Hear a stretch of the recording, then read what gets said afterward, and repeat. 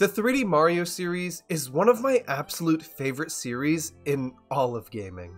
From games like Super Mario 64 that defines the 3D platformer genre, to Super Mario Galaxy that completely shook up every convention the series had seen thus far in order to create one of the most original and fun 3D Mario experiences out there, there is a lot to love about this series. But at the same time, there also is a lot not to love. And in this video, I want to take an extensive look at every entry in the 3D Mario series. Yes, I mean every. So without further ado, sit back, relax, and enjoy an entire 3D Mario series retrospective, beginning with the game that started it all. Okie dokie. To fully understand what made this game so great and cemented it in history as one of the most important video games ever made, we have to go back. All the way back to 1993 when Star Fox for the Super Nintendo was finalizing development. Star Fox was able to achieve actual 3D graphics with the use of the Super FX chip found inside the cartridge. And after seeing this, Miyamoto started to conceive an idea for a 3D Mario game. Around the same time, Nintendo started work on their next big console that they would codename Project Reality. The goal for Project Reality was to create a console capable of running games with full 3D environments and graphics. And after learning about this, Super Mario 64 was no longer an idea that Miyamoto was conceiving, it was now becoming a reality. See what I did there? The bulk of Super Mario 64's development was spent on how Mario would control. Miyamoto wanted Mario's movement to be easy to learn the basics of, but difficult to master them and fully make use of every move. Which is the exact reason why Mario has such a wide range of moves in the game, with some of them involving multiple button presses and or analog movements to pull off, like the side flip and triple jump. Instead of building Mario's movement around the levels, the team instead wanted to focus on the levels last and build them after Mario's movement was complete, so they would essentially be building the levels around how Mario would control in them, which allowed for them to be more creative with the stages and create the fun and open platforming jungle gyms we see in the finished product. Although the idea of Super Mario 64 being a 3D game was heavily inspired by Star Fox, the 3D platforming aspect was instead inspired by a 3D Yoshi game that was to be made by an outside studio, but was ultimately cancelled due to Nintendo being very protective of their characters at the time. But then a year later, they let Philips release this shit.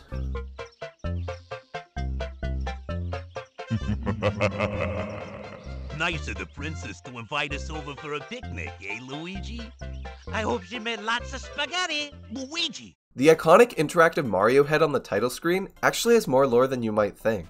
Many sources say that the head was actually intended to be featured in a scrapped Mario Paint 3D, while others say it was made exclusively for Mario 64 to show off the power of the N64 right as the player opened the game. The interactive part of it, however, was made to familiarize the player with the N64's new analog controls, which could be pretty hard to adjust to at first. And since this game practically invented the 3D platformer genre, introducing analog controls to the player wouldn't be the only struggle the team would face. Things like stomping on a Goomba, which was incredibly easy to do in a 2D game, was a lot more difficult in a 3D environment. Trying to judge where you would land after a jump was almost impossible because of how difficult it was to understand the depth of a 3D environment while you view it from a pretty much flat TV screen. In order to combat this, Mario, along with every object, enemy, and character, was given a shadow beneath them, regardless of if it was a dark area or not, to help the player judge where they are on the screen, and more importantly, where the enemies are.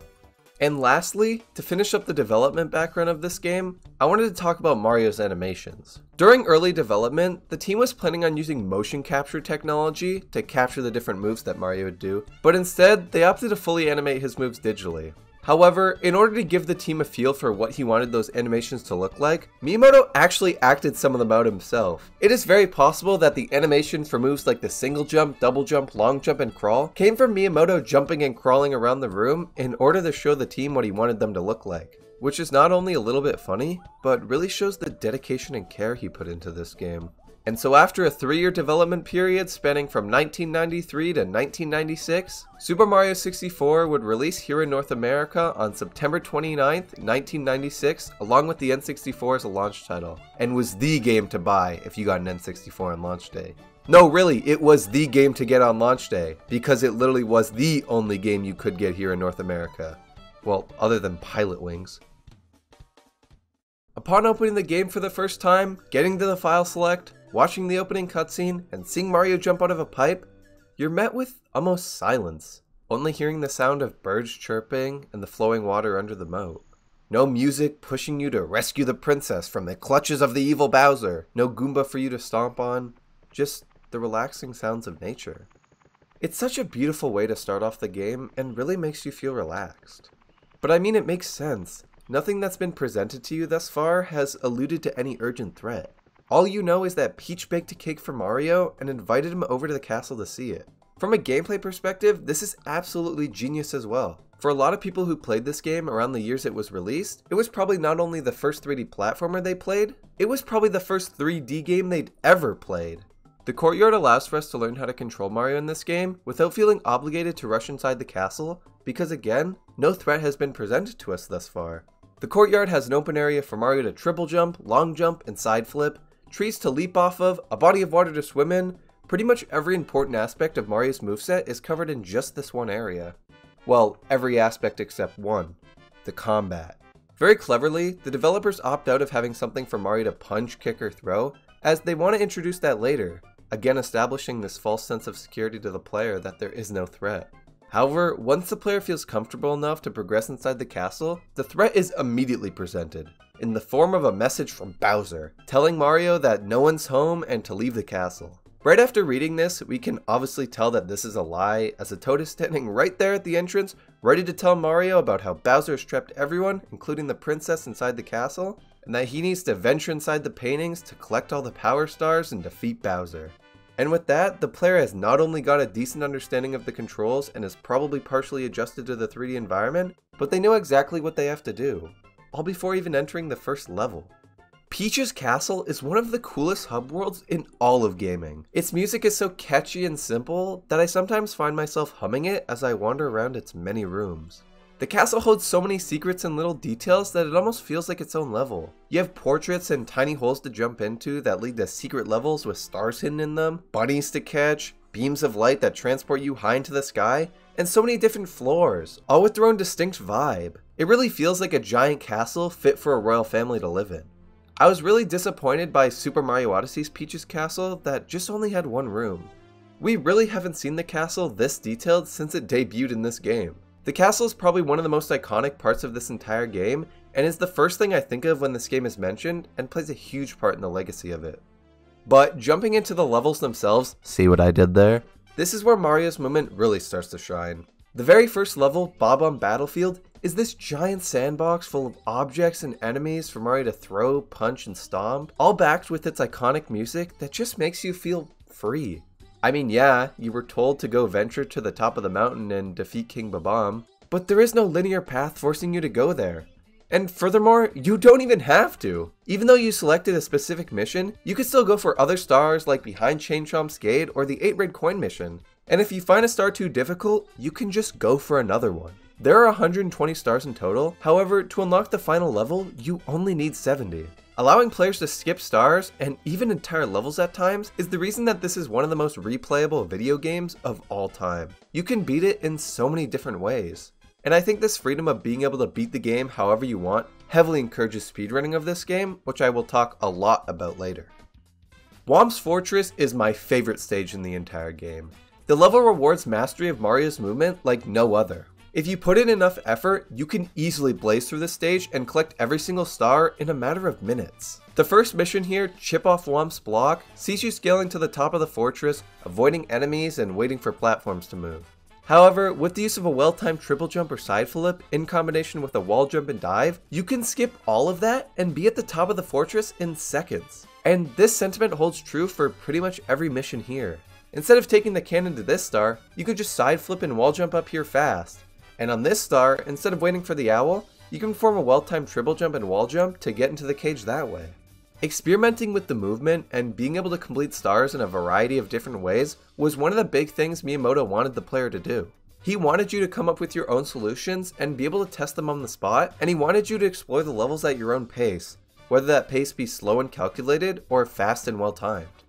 At some point during very early development, there was an idea to have the game be played somewhat like a 2D Mario game, where the levels would be linear with not a lot of 3D area to move around in.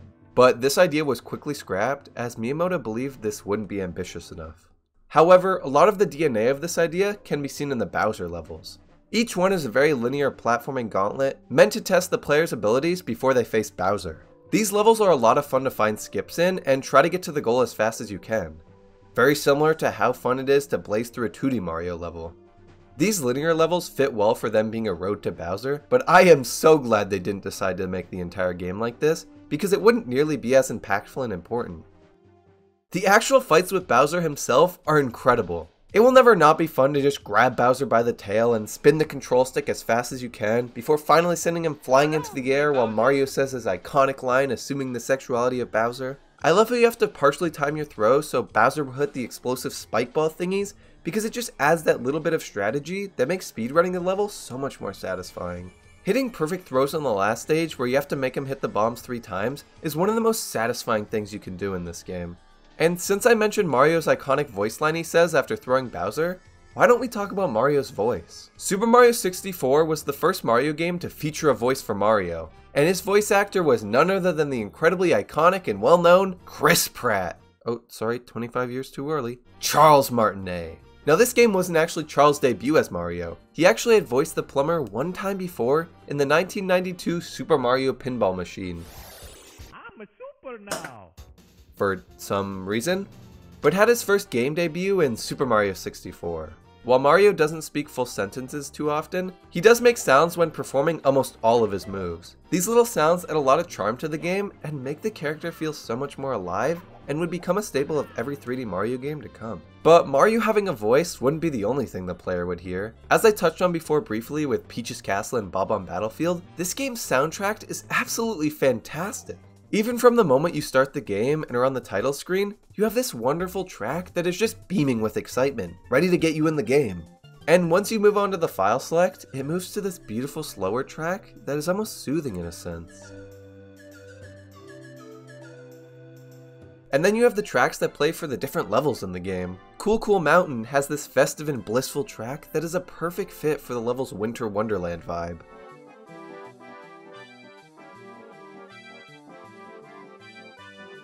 But then you have the theme of Dire Dire Docks. It's incredibly slow and peaceful. It's a song you could easily fall asleep to. It's soothing and calm. It doesn't push you forward, rather holds you back in a sense. It encourages the player to slow down and take in the sights, and is one of my favorite tracks in the entire franchise.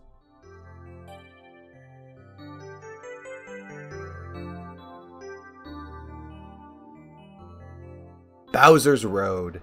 The theme that plays throughout every Bowser stage in the game. This track just has that Bowser energy, and I would not be surprised if we see a rendition of it play during the Super Mario Bros. Movie Illumination is working on. It would be perfect for a scene of Bowser's troops marching into battle. The soundtrack of Super Mario 64 is one of the most iconic in gaming history, thanks to the work of the legendary Koji Kondo. Each and every track brings the world of this game to life, and while I'm nowhere close to familiar with how music composition works, I can still appreciate this soundtrack for how incredible it is. I've said it before and I'll say it again. Soundtracks are one of the most important parts of a video game, not only because of the emotions they can convey, but the memories they can hold. Every time I listen to this game's OST, I'm able to partially relive and remember some of my favorite moments with it. And whether that be remembering the pure awe and excitement I felt on my first time romping through Bob-omb Battlefield, or the mystical wonder I felt in the soothing atmosphere of Jolly Roger Bay, Super Mario 64's soundtrack will always be there to remind me of the memories I hold within this polygonal world. The OST of this game without a doubt set the stage for how a 3D platformer could sound, furthermore showing the strong legacy of this game. The Mario series has long been known for its creativity, and no other game exemplifies this sentiment better than Super Mario 64. Not only are the levels creative, but so are the missions, and the characters. Bob-omb Battlefield is this giant war zone where the Bob-omb buddies are fighting against the evil Bob-ombs in a massive turf war. Leading the evil Bob-ombs is the giant King Bob-omb, who has long ruled over the land and recently became even stronger with the star that Bowser entrusted to him. We see cannons spread all throughout the battlefield that both sides make use of to launch projectiles at each other. In Cool Cool Mountain, you have to carefully escort this small baby penguin all the way down the mountain to reunite it with its mother, and maybe throw it off the edge after she gives you the star. In Jolly Roger Bay, you venture into an abandoned sunken ship deep below the sea and drain the water out of it so it can once again float atop the sea. A lot of the missions and locations in Super Mario 64 can leave it up to the player to use their imagination to form their own story of why certain things are the way that they are in these worlds. Why were the Bob-ombs at war? Whose ship sank in Jolly Roger Bay? Who used to live in the underwater city found in Wet Dry World? These worlds are not only fun to explore and complete objectives in, they're fun to theorize about, and they feel alive. Many games today are unable to replicate that sense of imagination that Super Mario 64 so vividly conveys. I remember watching my brother play this game when I was really young, before I myself even played it, and how badly I wanted to play along with him because of how imaginative the world looked. And if it weren't for some of the limitations of the N64, I probably would have been able to. According to Miyamoto in an interview from 1996, the year the game came out, Luigi was originally supposed to be in the game as a playable character alongside Mario. You would have been able to plug in two N64 controllers and play through the entire game with a friend. However, due to memory issues and the N64's heavy limitations, he had to be cut very late into development. But even after this interview, many still believe that Luigi was hidden somewhere in the game due to this one pixely texture that seemed to read out the sentence, "L is real, 2401. So many people interpreted this sentence in so many different ways. Many thought it meant you had to do 2,401 of something to unlock Luigi, collect 2,401 coins, walk around the star statue 2,401 times, beat Bowser's scrawny Koopa ass 2,401 times. Others went a little deeper though, connecting the numbers of 2401 to the release date of Paper Mario on the N64. That game released on February 4th, 2001, and when you write that date out in numbers, you get 2 representing the February, 4 representing the 4th, and 01 representing 2001, coming all together to form the iconic 2401. I remember spending hours looking up online theories about Luigi and all the different ways to unlock him, and wondering to myself if he really was in the game. This one rumor alone is a huge part of the game's legacy, and it's something almost anyone who's ever even heard of the game knows about. And although talk on the L is real 2401 rumor died out in the 2010s, this wouldn't be the end of the infamous Luigi and Mario 64 saga. On July 25th, 2020, a massive Nintendo data leak took place, and within this data leak was a portion of Mario 64 source code. After scouring this code, people found that there was parts of an unused model scattered all around the leaked code. And once they were able to put everything together, 24 years and exactly 1 month after Mario 64's release in Japan, coming all together to form the iconic 2401, L was real. The model for Luigi was found. The debate of if Luigi was really in Super Mario 64 had finally come to an end. It was incredible, all thanks to a group of very talented people coming together to leak this code and then put together this model. And illegally breaching Nintendo servers wasn't the only time a group of talented people had come together to keep this game's legacy as strong as ever. Almost immediately after its release, Super Mario 64 became an incredibly popular game to speedrun. There were so many different ways to complete it that finding an optimal route could lead you beating the game incredibly fast. And combine this with the game's incredible movement options, broken tricks like the backwards long jump, and passionate community, Super Mario 64 didn't only become one of the most fun games to speedrun of all time, it became one of the most popular and active speedrunning communities ever. To this day, Super Mario 64 sits at the top of the speedrun.com leaderboard as the game with the second most runs submitted to date, clocking in at a total of 32,928 recorded runs. Only getting beaten out by Subway Surfers because of a TikTok trend. And I mean, it isn't even a speedrun. The goal of it isn't to go fast, it's actually to survive as long as possible. So it's less of a speedrun and more of a survive run? I don't know. But what I do know is that Super Mario 64's speedrunning community has kept the game alive long after it would have died out. Speedrunners like Ouija, Cheese, Simply, and Suigi continue to push this game to its absolute limits and show just how much effort was put into Mario's movement alone. Watching these runners pull off insane tricks and being able to complete the game faster than you would ever think it could be completed is incredibly satisfying, and I will always love tuning into a runner's stream just to see them play the game. Super Mario 64 is one of the most important games ever made. It not only redefined the platforming genre, but it created the framework for how modern 3D games should be made. Its non-linear progression and decision to let the player complete the game in any way they see fit makes it an infinitely replayable masterpiece. It's hard to get bored of this game. Its soundtrack perfectly sets the atmosphere for the different worlds you explore. It has the ability to make you feel emotion. These tracks hold memories that you will carry for the rest of your life. Urban legends like L is Real and the rumor of a playable Luigi kept discussion of the game alive late into the 2000s, and the popularization of speedrunning brought the spotlight back on the game and has helped it maintain its popularity for decades.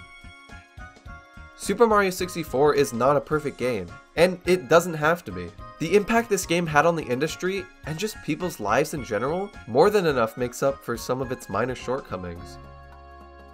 The legacy of Super Mario 64 will never be forgotten.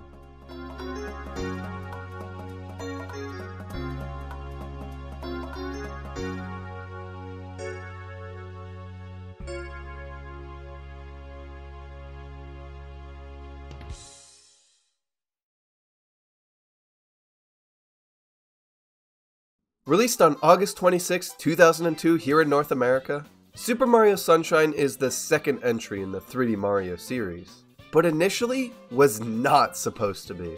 You see, after the immense success of Super Mario 64 on the N64, being the best-selling game on the system by a pretty decent margin, a sequel to the game was a no-brainer to Nintendo. At first, series director Shigeru Miyamoto planned to have the game developed for the 64DD, an add-on for the N64 that connected to the bottom of the system and allowed the console to read floppy disks that could hold significantly more storage on them than N64 cartridges could. But due to the failure and subsequent discontinuation of the add-on, development for the game was put on hold. And for the next few years, Miyamoto would continue to reassure fans that a sequel to Super Mario 64 was coming, just not on the N64. But as time went on and the launch of their upcoming console, the GameCube, drew closer, Nintendo became more and more doubtful of Miyamoto's Super Mario 64 sequel. So in a last-ditch effort to have a 3D Mario game release in the next few years, in late 2000, Nintendo very hastily began development on what would eventually, over an incredibly short development period of around 18 months, become Super Mario Sunshine.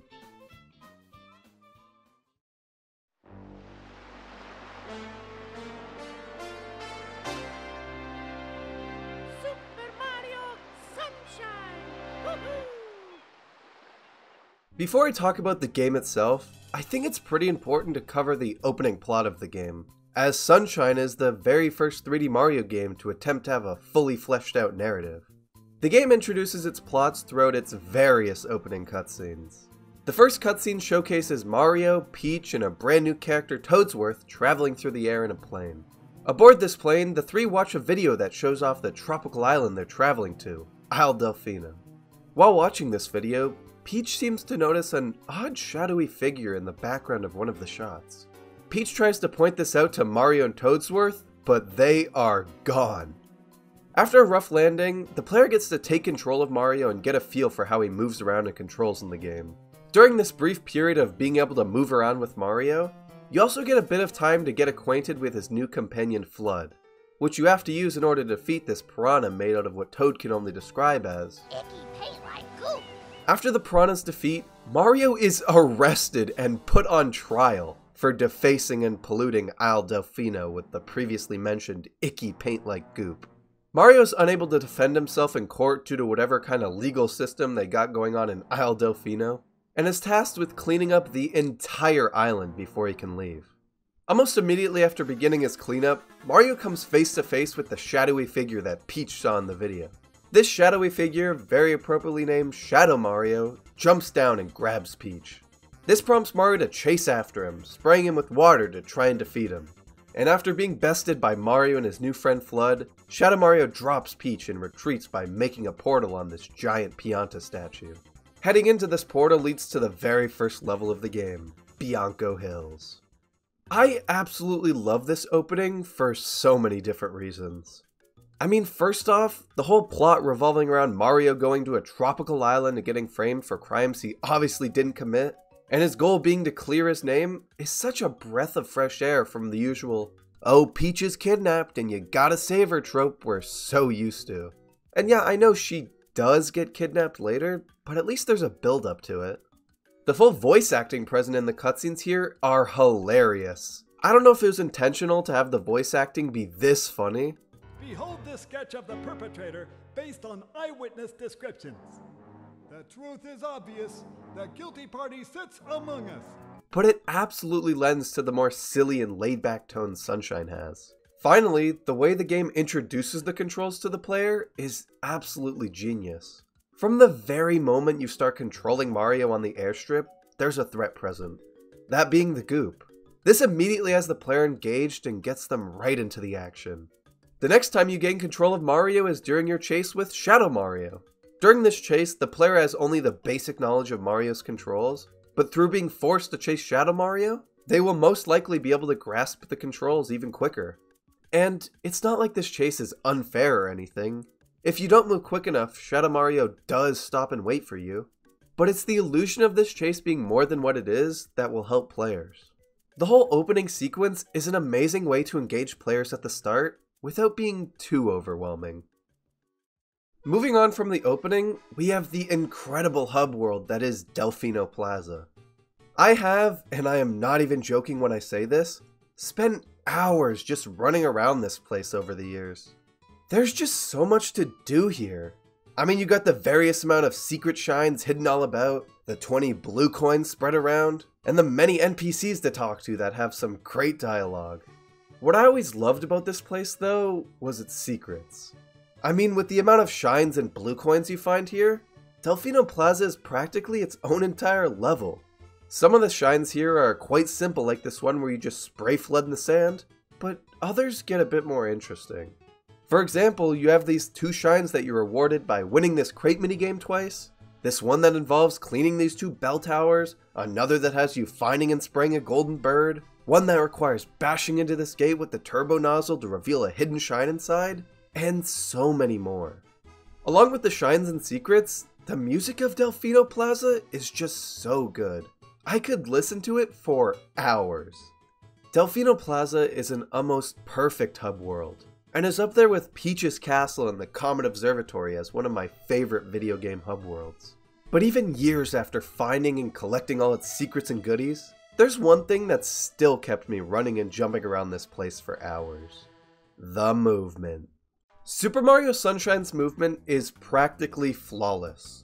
I'd say the only 3D Mario that's been able to one-up it has been Odyssey. But that's only because Odyssey expanded upon and refined what made Mario's movement so amazing in this game. The introduction of the spin and the changes to the dive were such great additions to Mario's moveset.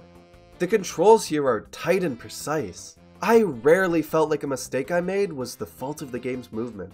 The introduction of Flood only adds to what makes the movement so fun here as well. The one thing I always felt was missing from 64 was a mid-air correction tool you see in every other 3D Mario game. Flood's hover nozzle is a perfect mid-air correction tool that always saves me when I make a mistake in my inputs. Along with that, the hover nozzle also just makes it that much more enjoyable to pull off crazy tricks and skips that assist in completing shines faster. The one thing I always see people complaining about though in regards to Sunshine's movement is the lack of the long jump. But I mean, with Flood's hover nozzle, there is literally no need for a long jump, as the hover nozzle can cover much more distance than that of the long jump. There's only one place I can think of in the game that would benefit from Mario having a long jump, and that's in the secret stages. In every single main level of Super Mario Sunshine, there is at least one secret stage that the player has to complete in order to beat the game. Upon entering one of the many secret stages, Flood will be taken away from you by Shadow Mario, forcing you to platform through the entirety of the stage without having the ability to hover through the air with ease. The secret stages are one of my absolute favorite parts of the game. Sometimes. I love how these stages force players to get more familiar with Mario's other moves, rather than just sticking with the hover nozzle and Mario's basic moves like the triple jump and wall jump. The secret stages are what taught me just how powerful moves like the spin and dive were. And because of that, I started using these moves more outside of the secret stages. And in turn, I was able to better grasp and understand the complexity of Mario's moveset. These secret stages aren't perfect though. Some of them tend to be designed in a more unfair way. I'm looking at you, Chuckster Stage. But overall, the majority of them are designed pretty fairly, and I've always looked forward to these stages when I replay the game. Outside of the secret stages though, we have the actual stages of the game, of which there are 7. These 7 stages include Bianco Hills, Rico Harbor, Gelato Beach, Pina Park, Serena Beach, Noki Bay, and Pianta Village. Now, the decrease from Mario 64's 15 stages to Sunshine's 7 stages may seem like a big downgrade, but it's actually not. The 7 main stages of Sunshine have so much to offer in them. For starters, where Super Mario 64 has 7 stars in each stage, Sunshine has 10 in each of its stages. Furthermore, Sunshine's stages are much larger than 64's, and because of that are, in some ways, more fun to explore. By saying all this, I'm not at all trying to say Sunshine is better than 64 in any way. Rather, that Sunshine is often referred to as a major downgrade to 64 in terms of levels, when that actually isn't entirely the case. One of the things I love most about Sunshine's stages, though, is their theming. Since all of Sunshine's levels take place on Isle Delfino, a tropical island, all of them are designed and built around this tropical summer theme. A lot of people argue that this theme being consistent throughout the entire game is to Sunshine's detriment, and that it gets repetitive and boring, but I would argue that that is absolutely not the case. The consistent theming is immersive, it makes the island more believable and real. I mean, you got locations like Gelato Beach, a sun-soaked beach with a beautiful coral reef. Rico Harbor, a rich trading port filled with boats and cranes that carry around goods. Pina Park, a giant amusement park found on an island just off the coast of Isle Delfino that's full of so many different attractions for guests to ride on. All of these locations feel like actual places that tourists would want to travel to in real life. But by far the biggest strength of Mario Sunshine stages, and the main thing that makes them so immersive in the first place, is their connectivity. By connectivity, I mean how, in the simplest sense, every single level in the game is connected. I already mentioned how every one takes place on a different part of Isle Delfino, but what I didn't mention is that, in almost every single level, you can see other locations and stages far off in the distance. For example, from Bianco Hills, you can spot places like Delfino Plaza, Rico Harbor, and Pina Park far off in the distance. And likewise, from Pina Park, you can see all those previously mentioned locations, plus Serena Beach and Gelato Beach. I always loved heading to different stages in the game and seeing what landmarks I could spot far off in the distance, and seeing if I could get a new perspective on these places, because it was just another way to get immersed in the wonder of Isle Delfino. If Nintendo for whatever reason ever decides to remake Super Mario Sunshine or return to Isle Delfino, I would love for it to be completely open world. Just imagine, instead of just being able to see locations in the distance, you could just go there, without having to jump into portals or return to a hub world. It would be amazing. But despite all the great things I've praised Sunshine for, the game is absolutely not without its fair share of flaws. I mean, it's pretty well known at this point that Super Mario Sunshine was rushed out to try and save the GameCube after its rocky launch, as evident by its extremely short development period of around 18 months. So with this short development period, there was bound to be some corners cut in some aspects. For starters, you have the fact that, in order to unlock the final stage, Corona Mountain, and be able to complete the game, the player has to collect the first 7 shines in each main level. This essentially means that regardless of if you get stuck on a shine or find it annoying, if it's on episode 1 through 7 of a level, you have to complete it. The plot reason for this is because the 7th shine of each stage is a Shadow Mario chase, and in order to get Shadow Mario to flee to Corona Mountain and unlock it, he has to be defeated in every single stage. Regardless of the plot reasons for it though, this 7 shine requirement is so annoying. In 64, if you found a star too hard or too cryptic, you could just skip it. I mean, of the 120 stars in the game, you only needed 70 to unlock the final Bowser level. So why couldn't Sunshine do something similar to this? There were so many instances on my first playthrough of the game where I just didn't want to do a certain shine, but if I wanted to move on and make any sort of progress in the game, I would have to do it. Of all the required shines in the game though, no one was more infuriating than Gelato Beach's episode 4 shine, the Sandbird is Born. The Sandbird shine is infamous for its unfair design and overall just frustrating nature. The mission sees the player riding on top of a group of flying blocks of sand in the shape of a bird. On the bird lay 7 red coins that the player must collect, with the 8th and final red coin sat at the top of the tower the Sandbird is flying around. Doesn't seem too bad, right? Wrong. As the sandbird starts to get closer and closer to the top of the tower, for some godforsaken reason, this thing decides to rotate itself 90 degrees to the side. While it's turning, the player has to quickly adjust themselves to be on a part of the sandbird that will be safe. But this is difficult because of how slippery and clunky the sand is, and leads to you falling off incredibly easily. And while the sandbird is an annoying required shine, there are many other shines that aren't required to beat the game, but are just as, and in some cases, even more annoying than the sandbird.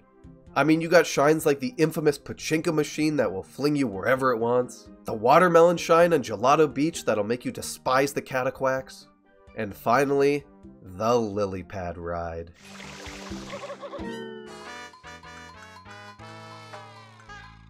The other main annoying aspect of Sunshine is its blue coins. Spread throughout every main stage of the game are 30 blue coins for the player to collect. These blue coins are scattered across different episodes of levels, and upon collecting 10 of them, you're able to turn them into this house in Rico Harbor to net yourself a shine. Because a pretty big amount of them are really cryptic, it's incredibly difficult to track down all 240 of them without a guide.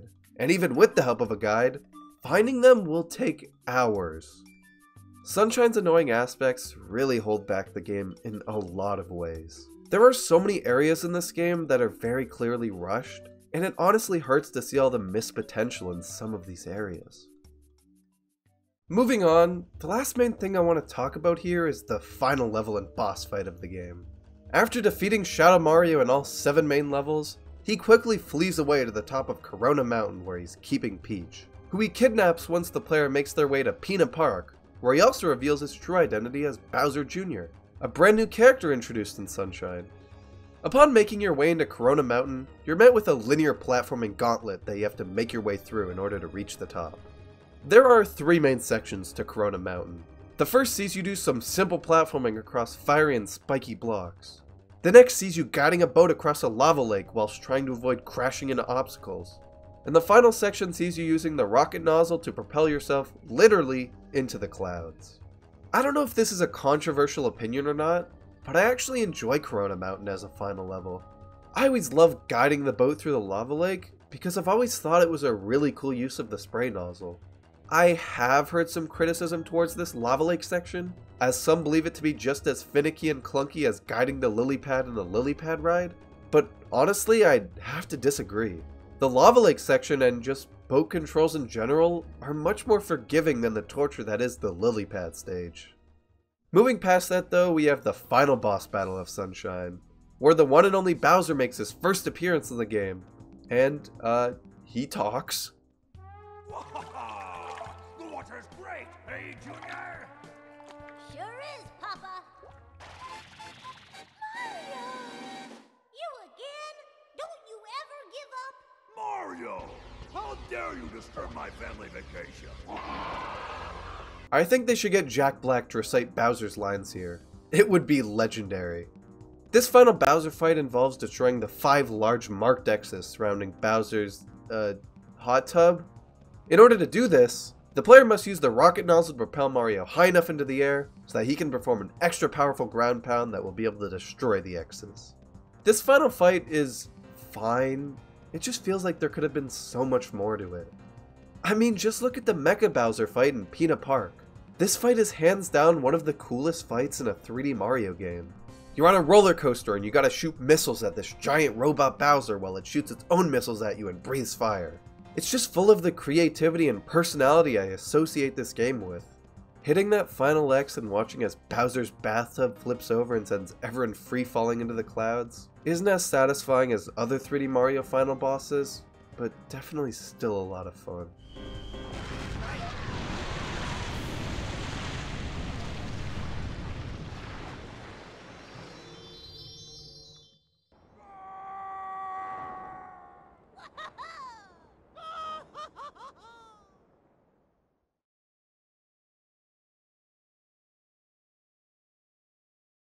Released on November 21st, 2004 here in North America, Super Mario 64 DS was Nintendo's big launch title for the DS.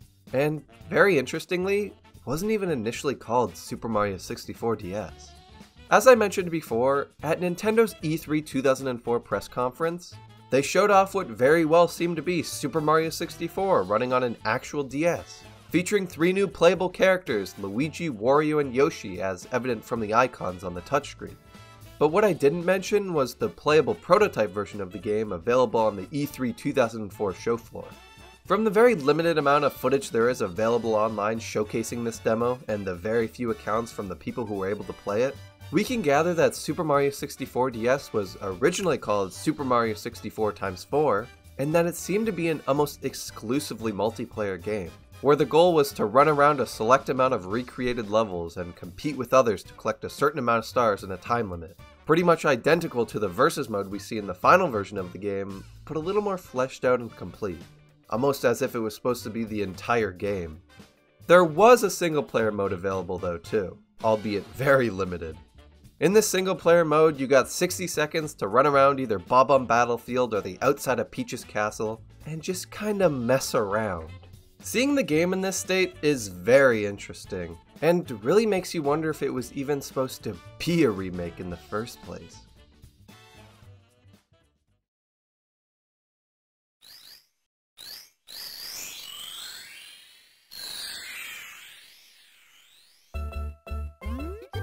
Mario.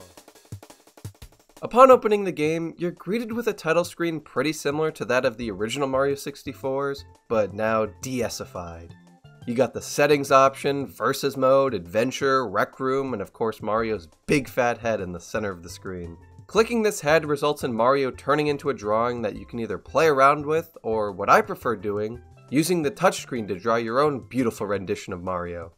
Fun fact about this little drawing feature, if you repeatedly click then go back to the menu, instead of getting a Mario drawing or Yoshi, you'll instead get a little drawing of Luigi. This is such a minor little Easter egg, but I absolutely love it. Getting to the adventure mode though, Super Mario 64 DS opens with a very different cutscene than that of the original.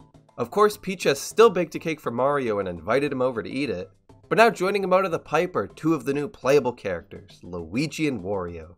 After a bit of fighting, the gang make their way up to the castle, but never seem to leave. Because of this, Lakitu alerts a sleeping Yoshi to wake up and go find the 3. Having the player start off with Yoshi, and hell, having Yoshi be a playable character in the first place, is something I've always loved about this game. Yoshi works so well in 3D here. I mean, you got his flutter jump that serves as a great way to cross gaps or hold your place in the air for a while, and his tongue attack that allows him to eat and spit out enemies, or turn them into eggs that, when you shoot them, home in on the nearest enemy. Yoshi's moveset and special abilities are so fun to mess around with in levels, and really makes me hope we get to someday see him fully playable again in a 3D Mario game. The closest we've gotten in recent years is him being capturable in Odyssey. Since you start off as Yoshi, a character who's unable to pick up and throw things like Mario, the first star of the game, the fight with King Bob-omb, is much different. The fight now sees King Bob-omb throwing bob-ombs at Yoshi that Yoshi has to eat up and spit back at the king before they explode in his mouth.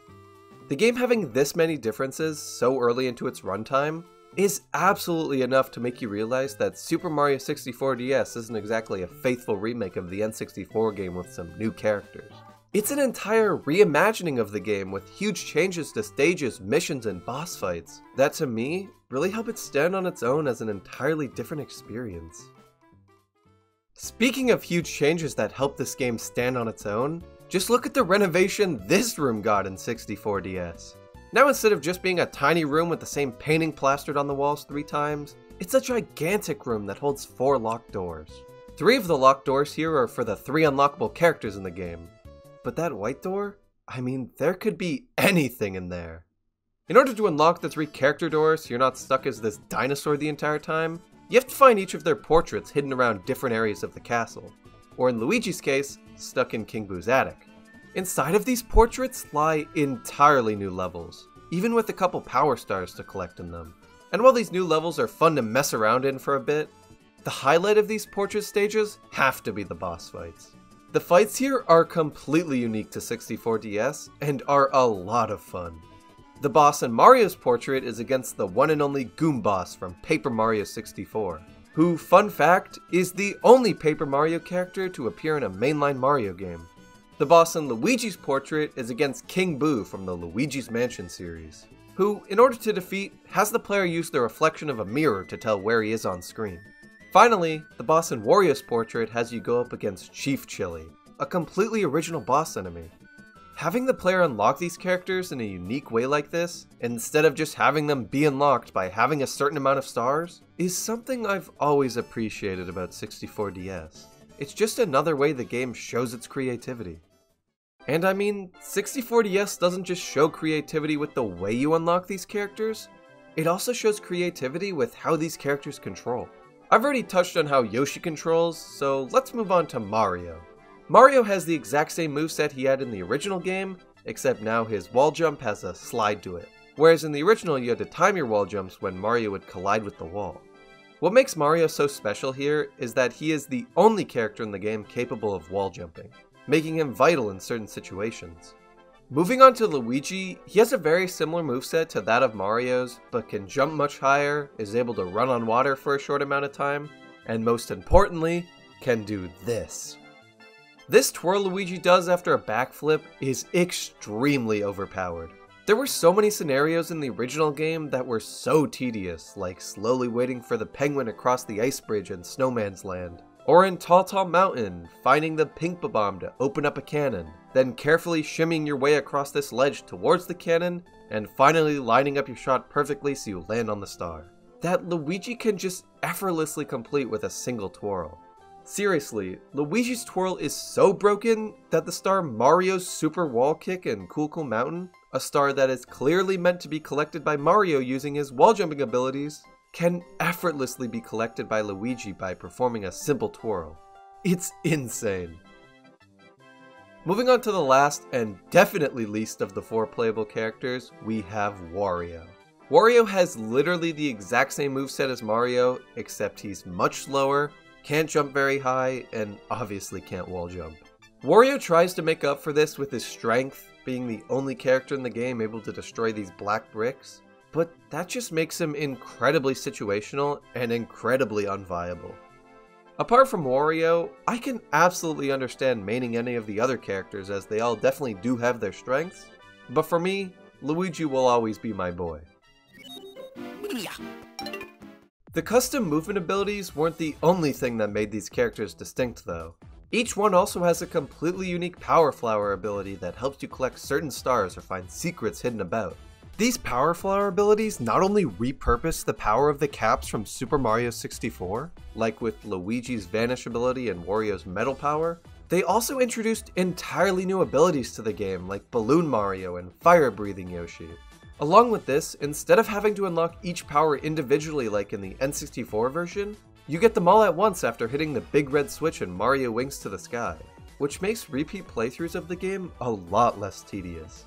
To use these Power Flower abilities and levels, you have to break open these red question mark boxes spread throughout every stage, similar to the red, green, and blue ones you'd find in the N64 version.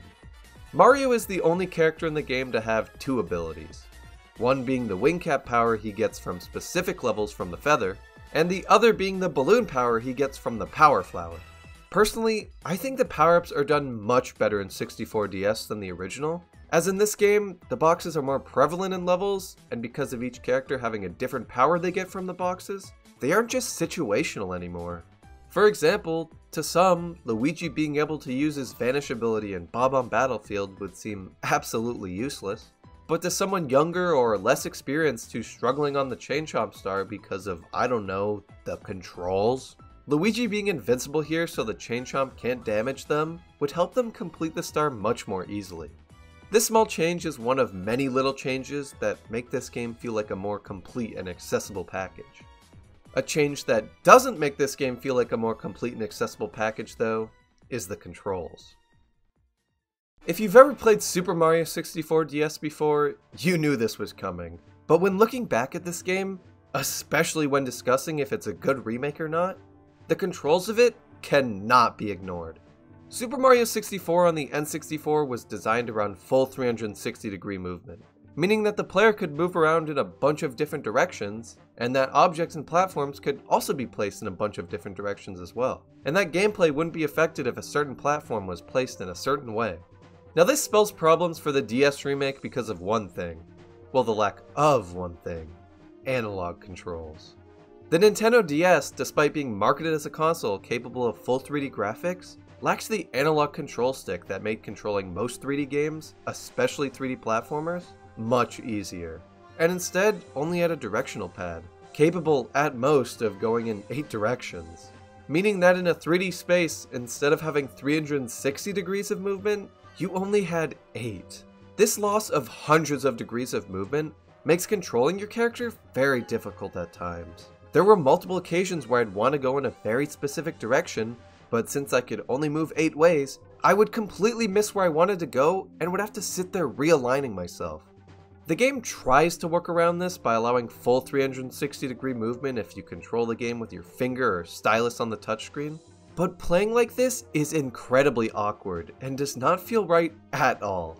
The only time it feels even mildly natural is when you're swinging Bowser, where I actually prefer using the touchscreen. If you play this on a 3DS or Wii U through the Virtual Console, you'll be able to play the game with either the 3DS's circle pad or the Wii U's analog control stick. And at first, I thought this would make controlling the game much more bearable. But oh boy was I wrong. You see, since the game was never built with analog controls in mind, when you play this on a control stick, the game simply just maps the functionality of the D-pad to the control stick or circle pad, meaning you still only have 8 directions of movement. The reason Super Mario 64 was so fun in the first place was because of how seamless and fun it was to control. I used to spend hours playing the N64 version just messing around with the movement, and over subsequent playthroughs, I started to create cool movement tech that allowed me to collect a star in a faster, impressive way. So the DS remake having such a big problem with its controls really holds the game back. But I mean, it's not like they didn't try to make the controls manageable. There are different control options you can switch to in the settings that may work for some, but to me, they always just felt awkward and unnatural. The controls are without a doubt the biggest reason why many discount this game and see it as a downgrade of the original.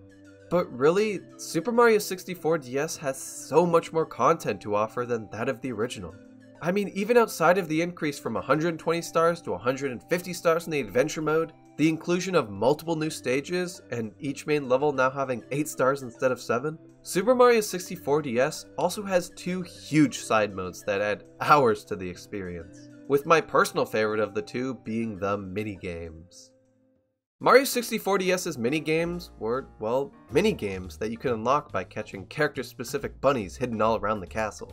These bunnies would appear after you collected a certain amount of stars, and depending on the character who caught them, would unlock minigames for that specific character. For example, Yoshi has minigames like the Loves Me Not game, Wanted, and this Wiggler game that my 7-year-old brain could never understand. Mario has minigames like this Koopa Shell bowling game, Sword Explode, and this one where you had to make him jump on a Shy Guy. Wario's got stuff like Snowball Roll, this one where you shoot bob-ombs out of the sky, and one where you try to land a Spiny Shell in a Lakitu's Koopa Shell. Out of all the minigame categories here though, Luigi's had to be the best one. Luigi's minigames were all about gambling. Each one focused on you betting coins on something. My personal favorite of all the games here was Luigi Jack, which is literally just blackjack. The fun thing about Luigi's minigames is that instead of going for a high score like you do in the others, here your goal is to rack up as many coins as you possibly can, with the coin count you've achieved being saved even after you exit a game. My goal when I was younger was always to max out the coin counter in Luigi Jack, which I think I actually did at some point. The minigames of Super Mario 64 DS, especially Luigi's, add hours of fun to the experience and really make 64 DS feel like a complete package. I've said this before in regards to New Super Mario Bros. DS bringing back these minigames, but there's so much to do here that I'm honestly surprised Nintendo never sold a minigame collection separately on the DS. I would have loved it. Moving on to the other side mode of this game, we have the Versus mode. By connecting to a host using the DS's download play feature, 3 players who didn't even have to own the game were able to participate in this up to 4-player brawl to collect the most stars. In the waiting room, you got the choice between 4 stages: the Castle Grounds, Sunshine Isles, the Princess's Secret Slide, and Battle Fort. Two of the 4 stages here, Sunshine Isles and Battle Fort, are completely new stages exclusive to Super Mario 64 DS that can also be accessed in the Adventure mode as well. In this Versus mode, each player plays as a certain color Yoshi, and with the use of character caps scattered all throughout the stages, the Yoshis can transform into Mario, Luigi, or Wario, and use their abilities to help them nab the most stars.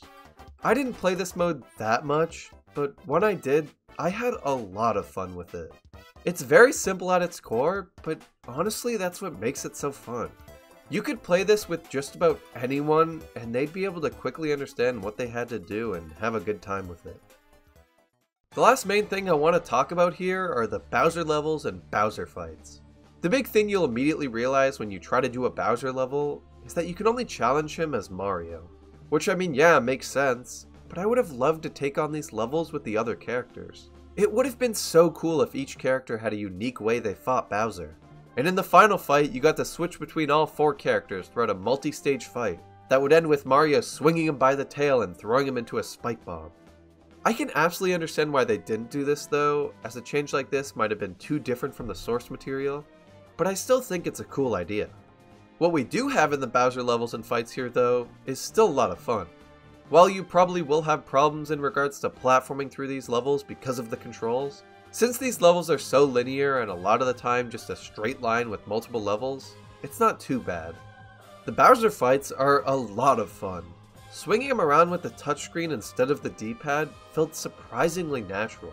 And that final fight with him and Bowser in the sky feels so much more intense and immersive with Bowser's new and more animated model. I mean, just look at the upgrade from this to this. It makes Bowser much more threatening. And collecting that final star after defeating him has never felt better.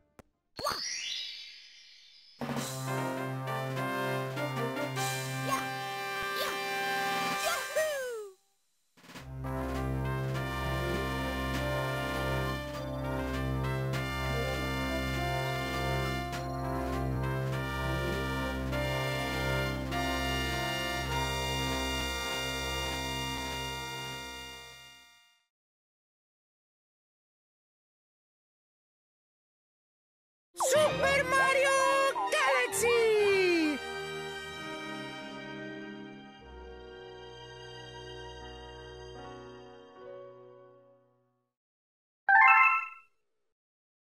Ideas and concepts for what would eventually become Super Mario Galaxy can be traced as far back as the year 2000, when Nintendo showcased the infamous Super Mario 128 tech demo at Space World 2000.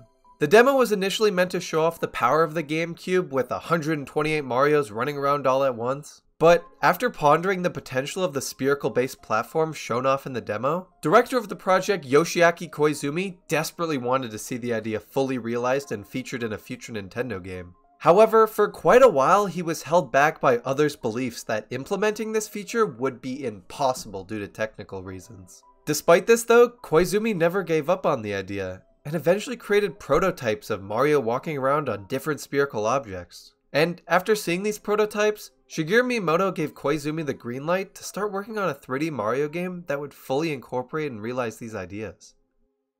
Initially, Super Mario Galaxy didn't feature any motion controls at all, with the iconic spin attack being performed by quickly rotating the nunchuck's control stick.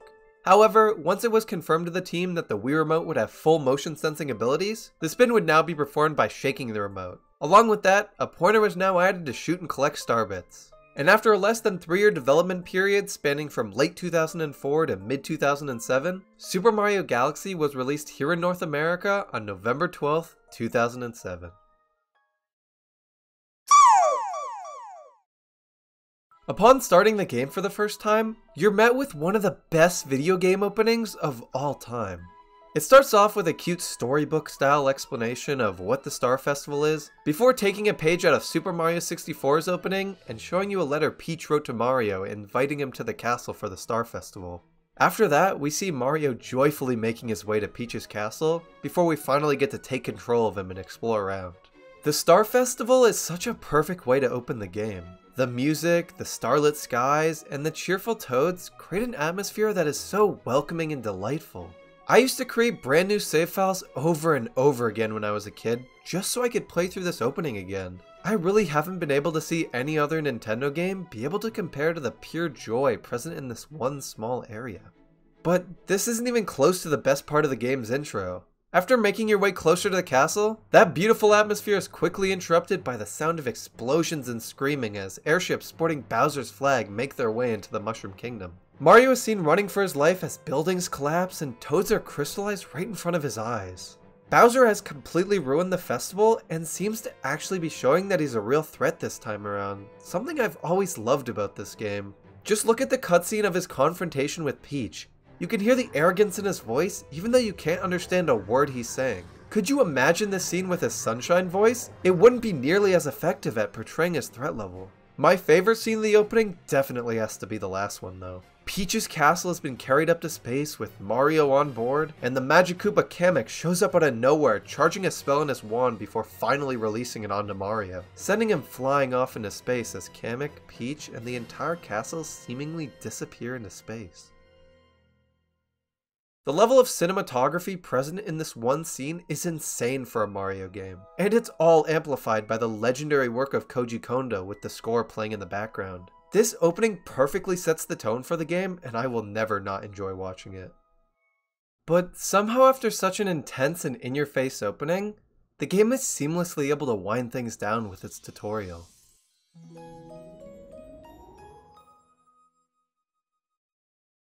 You awaken on a small planet and are tasked with finding 3 star bunnies that have hidden around the place. By looking for these bunnies, you're also familiarizing yourself with the controls more. However, this time in a much more relaxed environment. Along with familiarizing us with the controls, this small planet is also teaching us how it feels to platform around on a spherical object. The seamlessness of the tutorials in this game are perfect. I hate it when a game stops me and tells me exactly what to do. A good game is able to communicate that without interrupting the flow of the gameplay. In addition to Super Mario Galaxy's brilliance when it comes to flow of gameplay, the game also excels in its pacing. I mean, you would think the sudden transition from relaxing tutorial planet with not a single threat to the enemy-filled planet with tons of areas to fall and die would be incredibly jarring, but the sound design and opening cutscene make that transition feel great. The opening cutscene set up the fact that Mario lost. He was sent flying off into space by Kamek. But now after a quick rest and having obtained his new Star Spin powers, he's ready to go find Bowser and he's determined to defeat him. The music perfectly reflects this as well. You can feel the determination present inside this track. The soundtrack of this game is masterfully done. And while on the topic of this game's legendary soundtrack, there's one specific thing that it does that I absolutely adore, and that's the progression of the Comet Observatory theme. When you first visit the observatory, the music is calm. Not many instruments are being used, and the ones that are create a quiet atmosphere. But it makes sense. The observatory is pretty empty at the moment. It has little to no power, with almost all of its areas shrouded in shadow. However, once you collect more Grand Stars and other parts of the observatory are given life again, the music reflects this, getting more instruments added to it, making the place feel more lively as more and more Lumas become present on the ship. All of this culminates to the last rendition of the theme that plays once you collect all the Grand Stars and the Comet Observatory is whole again. This track is absolutely beautiful. It feels so complete and full of life. Walking around the observatory while this track plays is such a treat.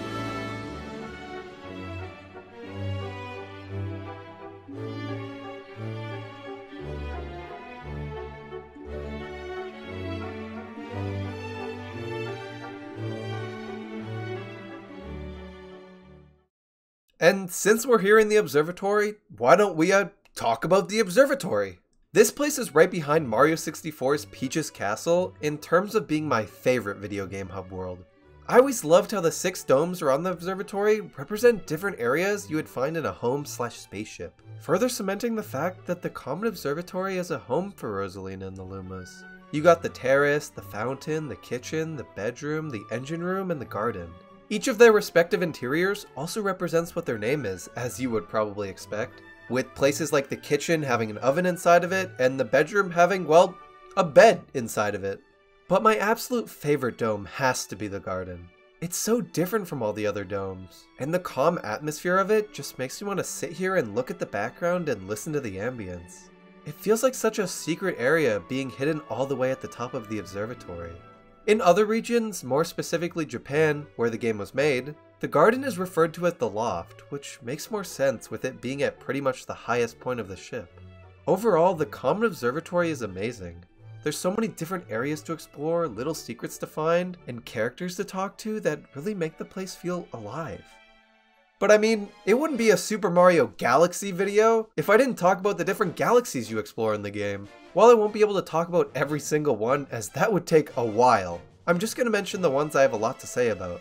Starting off with Beach Bowl Galaxy. It takes place on a tropical beach planet. You got this fun vine I used to swing off for hours, and an actually good underwater section. It's not insanely impressive in terms of design or anything, but I've always enjoyed beach levels in Mario games. The music is always so cheerful, and the objective is usually pretty laid back, which allows for you to have fun exploring the place. This level also features one of the first appearances of the Ice Flower. Originally introduced a few years back in Mario & Luigi Partners in Time, the Ice Flower makes its first mainline debut in Super Mario Galaxy, and what a great debut it is. Using the Ice Flower to wall jump a waterfall, or skate effortlessly across bodies of water feels amazing. I love how the power-up turns Mario into a living ice sculpture instead of just being a Fire Flower palette swap, because it makes the power-up feel more distinct and unique. And sure, Beach Bowl Galaxy introduces the Ice Flower, but it's not the greatest use of it. For that, we'll have to take a look at my personal favorite galaxy in this game, Freeze Flame Galaxy. The aesthetic of this level is incredible, specifically in the ice section. The blue tones of the planet combined with the music and skybox create such a distinct icy feeling. It's very unique. The use of the Ice Flower here, as stated before, is amazing. Trying to platform across the water geysers before the power-up timer runs out was always so fun to me for some reason, and the fight with Baron Burr can genuinely be challenging. But after exploring the ice section and defeating Baron Burr, you get to explore the fiery section of the galaxy. Here you were introduced to the Fire Flower. It functions just like it would in any other Mario game, however this time on a strict time limit, making it much more valuable. You use it throughout the level to light torches and eventually collect the star. Now, those 2 stars were fun. You got to explore the ice section and you got to explore the fiery section. But the 3rd star is where this level really starts to shine.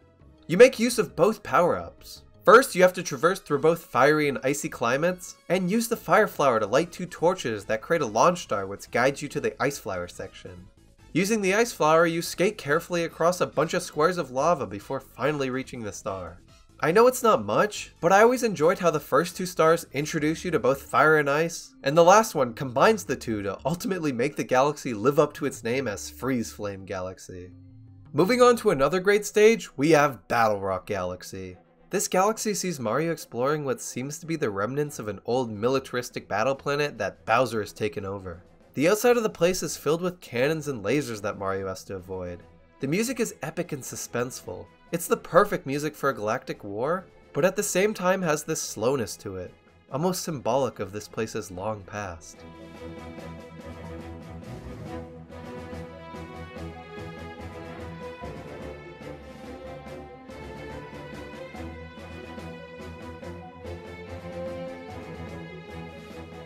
All the stars that take place in this galaxy are very extravagant and epic. The first sees you dodging cannons and lasers. The second sees you using bob-ombs to blow up everything in your path to eventually reach the inside of the place and blow up a part of it from the inside. The last star has you again going inside the Battle Rock, this time causing an even bigger explosion on the inside, completely destroying the place. Just look at this scene. It's so cool to see in a Mario game.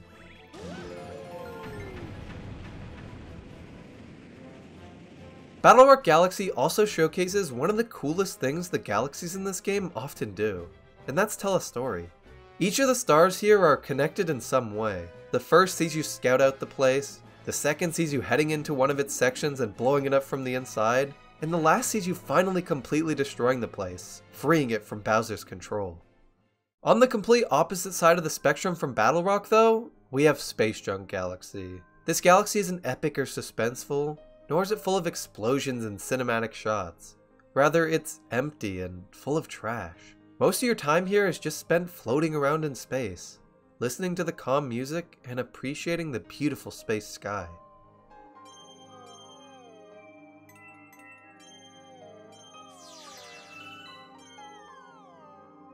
Battle Rock and Space Junk both represent how a lot of people interpret space in their mind. Some see it as this place full of epic galactic wars filled with explosions and suspenseful music, while others see it as an empty, trash-filled field, full of nothing but stars and the occasional planet. Super Mario Galaxy does a marvelous job at depicting space in so many ways as possible, but also leaving so much of it up for interpretation. There truly are an infinite amount of ways you can interpret this game's levels. Please, comment how you interpret some of your favorite galaxies in this game. I would love to hear how other people feel. The last galaxy I wanted to talk about in this section is Honey Hive Galaxy. This galaxy always stood out to me. It's a lot more open than a lot of the galaxies you explore in the game. I remember getting lost in this place as a kid. Its cheerful music and lively residents just made me want to stick around and explore every inch of the planet. This galaxy also features the introduction of a fan favorite Mario power-up, the Bee Mushroom.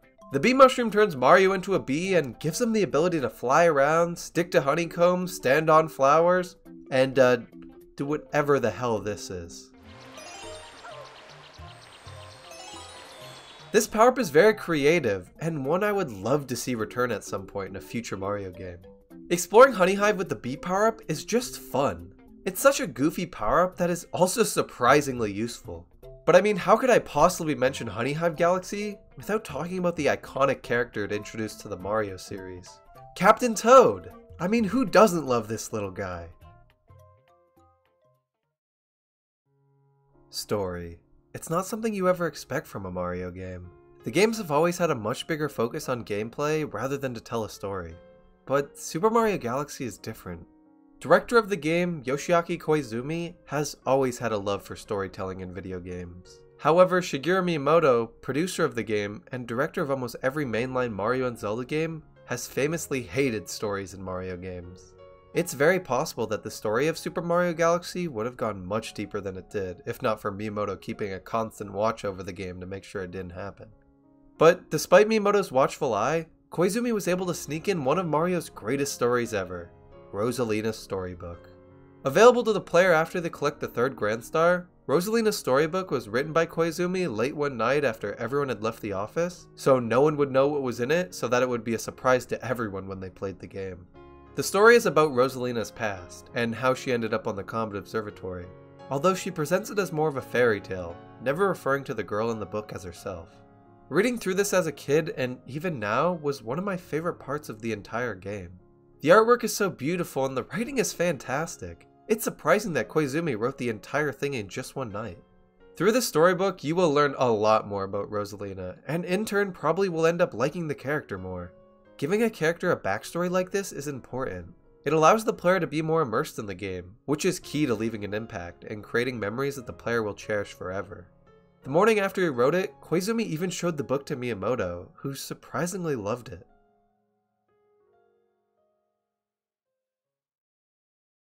Stories weren't the only thing that Super Mario Galaxy did well though. This game features some of, if not the best, Bowser fights in any Mario game, and along with that features incredible levels before the fights. The first Bowser level, Bowser Star Reactor, kicks things off by bringing back the Road to Bowser theme from Super Mario 64, this time fully orchestrated. Hearing this music is great and all, but it just fits so well with the stage.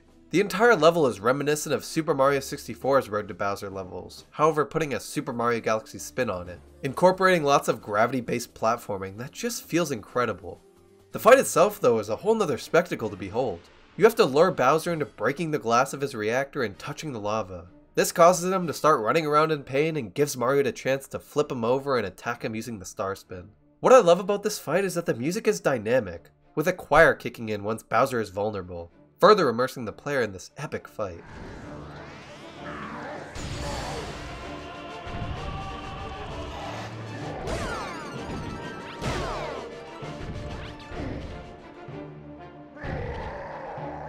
It also feels so incredible to just physically shake the remote and see Bowser go flying. Even when playing this game on Switch using the Pro Controller, I still shake the controller to spin when I fight Bowser, just because of how satisfying it feels. The second Bowser stage features a just as great road to Bowser than the one before it, seeing the player again platforming through a level very reminiscent of Mario 64's Bowser levels. The fight itself is very similar to the first, however Bowser has learned some new moves this time and attacks you more frequently. The third and final Bowser level though, is where things get a bit more interesting. After watching this incredible cutscene of Rosalina guiding the Comet Observatory to the center of the universe, you're met with a level unlike any Bowser level we've ever seen before. This level isn't reminiscent at all of Mario 64's Road to Bowser stages. This one is completely unique, and the music reflects this, offering us an entirely new track. The level sees you using all your skills you've learned up to this point to brave through it all and find Bowser. You start by using your knowledge of gravity to make your way up and around this tower to a launch star. Next, you make your way around a lava planet, using your lava platforming skills learned back in Freeze Flame and Melty Monster Galaxy. Moving on, you make your way to the ice planet, skating across ice blocks that appear out of thin air, all while avoiding that fatally cold ice that sits below you. After that, you make your way across the sand planet, wall jump your way up this gravity section, and finally make your way into the Eye of the Storm. The field of view increase you get once you land here makes this area feel so cool. I've always loved how creative and unique this final level is. It's such a perfect test of the player's skills. And after making your way through that gauntlet, you're met with the one and only Bowser.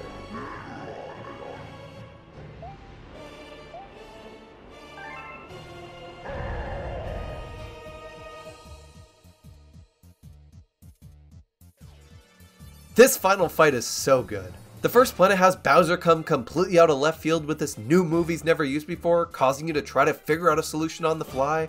The second planet is the same way. You have to on the fly figure out a way to attack Bowser. Oh my god, it's so good! And just like all the other fights, spinning Bowser around here feels amazing. The last planet takes you to the center of the universe. The stakes are high, the music is loud, and Bowser is angry. On this planet, Bowser returns to an attack you're familiar with, and with the use of a good spin attack, you defeat him, and watch as he plummets into lava. Such a cool sequence.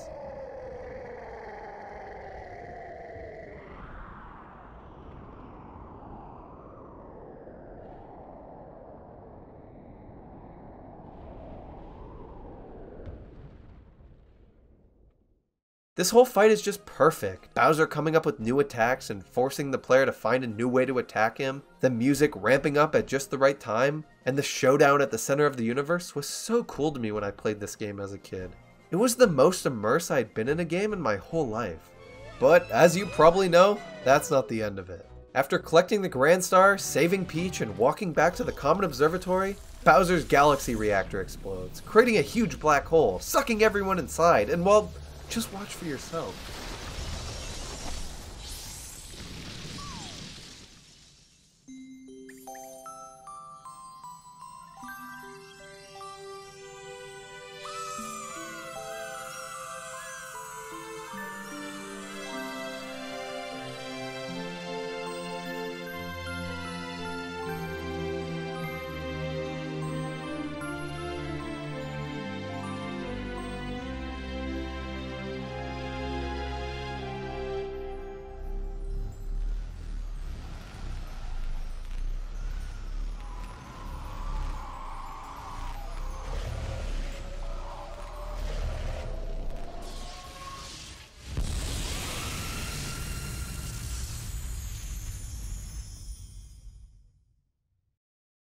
Even now, 10 years after I originally beat the game, this final cutscene still impresses me. The shot of the Lumas all diving into the black hole and the literal Big Bang happening is so cool, and just goes to show how amazing this game is. It goes above and beyond in almost every way. There's absolutely no way it could get any better. Hey wait, what's that? Super Luigi Galaxy! Yes, Luigi. After collecting all 120 stars as Mario and defeating Bowser, you unlock one of the best New Game Pluses to ever exist. Super Luigi Galaxy. A mode that allows you to play through the entirety of the game as Luigi.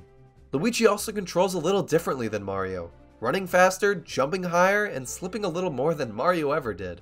Overall, Super Luigi Galaxy is an amazing New Game Plus. And hey, after collecting all 120 stars with both Luigi and Mario, you get to play through one final level, a level I've always loved. But I won't spoil that. I really think it's worth it to play through and experience it for yourself. Super Mario Galaxy is one of the greatest video games ever made. Even after playing it time and time again, I will never not enjoy it. It has one of the deepest stories that a Mario game has ever told, and one of the best soundtracks Nintendo has ever produced. Its galaxies feature some of the most unique level design in the series, which each of them having their own distinct vibe and atmosphere. The game features some of the best Bowser fights in the series and is able to create memories that will stick with you for the rest of your life. Super Mario Galaxy is one of the highest rated games of all time for a reason. There are so many unique, fun, and creative ideas present here that they still weren't done. This game opened up the possibility for so many new ideas that they made an entire sequel for the game in just 3 years. Super Mario Galaxy is an absolute masterpiece. Welcome! Welcome, new galaxy!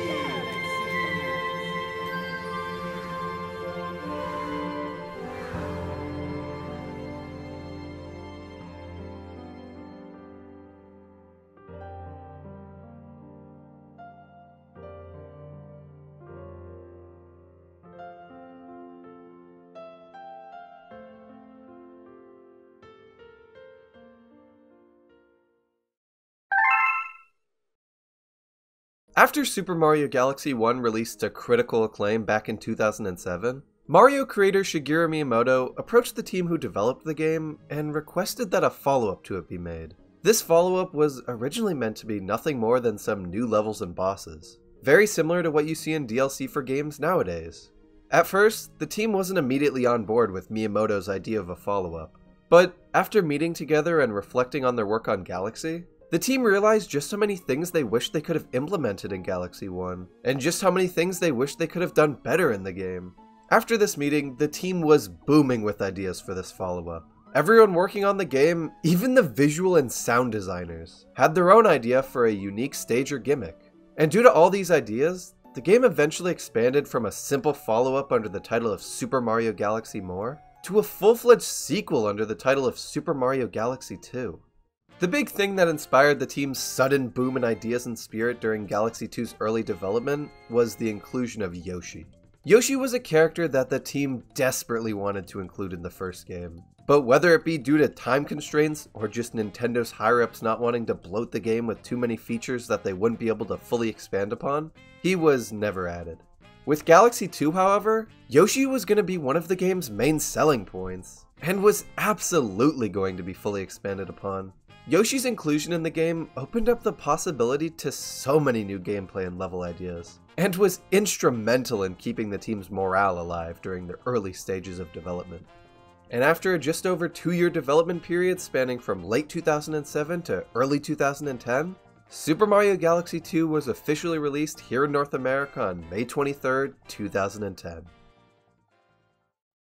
Upon starting the game, you're met with a very similar opening to that of the first game. Peach has invited Mario over to the castle to eat cake and watch the Star Festival, a festival that only occurs once every 100 years. The big difference with Galaxy 2's opening, however, is just how much more simple it is. In Galaxy 1, you had this beautiful storybook-style explanation of what the Star Festival was, a fully voice-acted letter from Peach, a 3D environment to explore that was just gorgeous by Wii standards, and of course, the amazing cutscenes.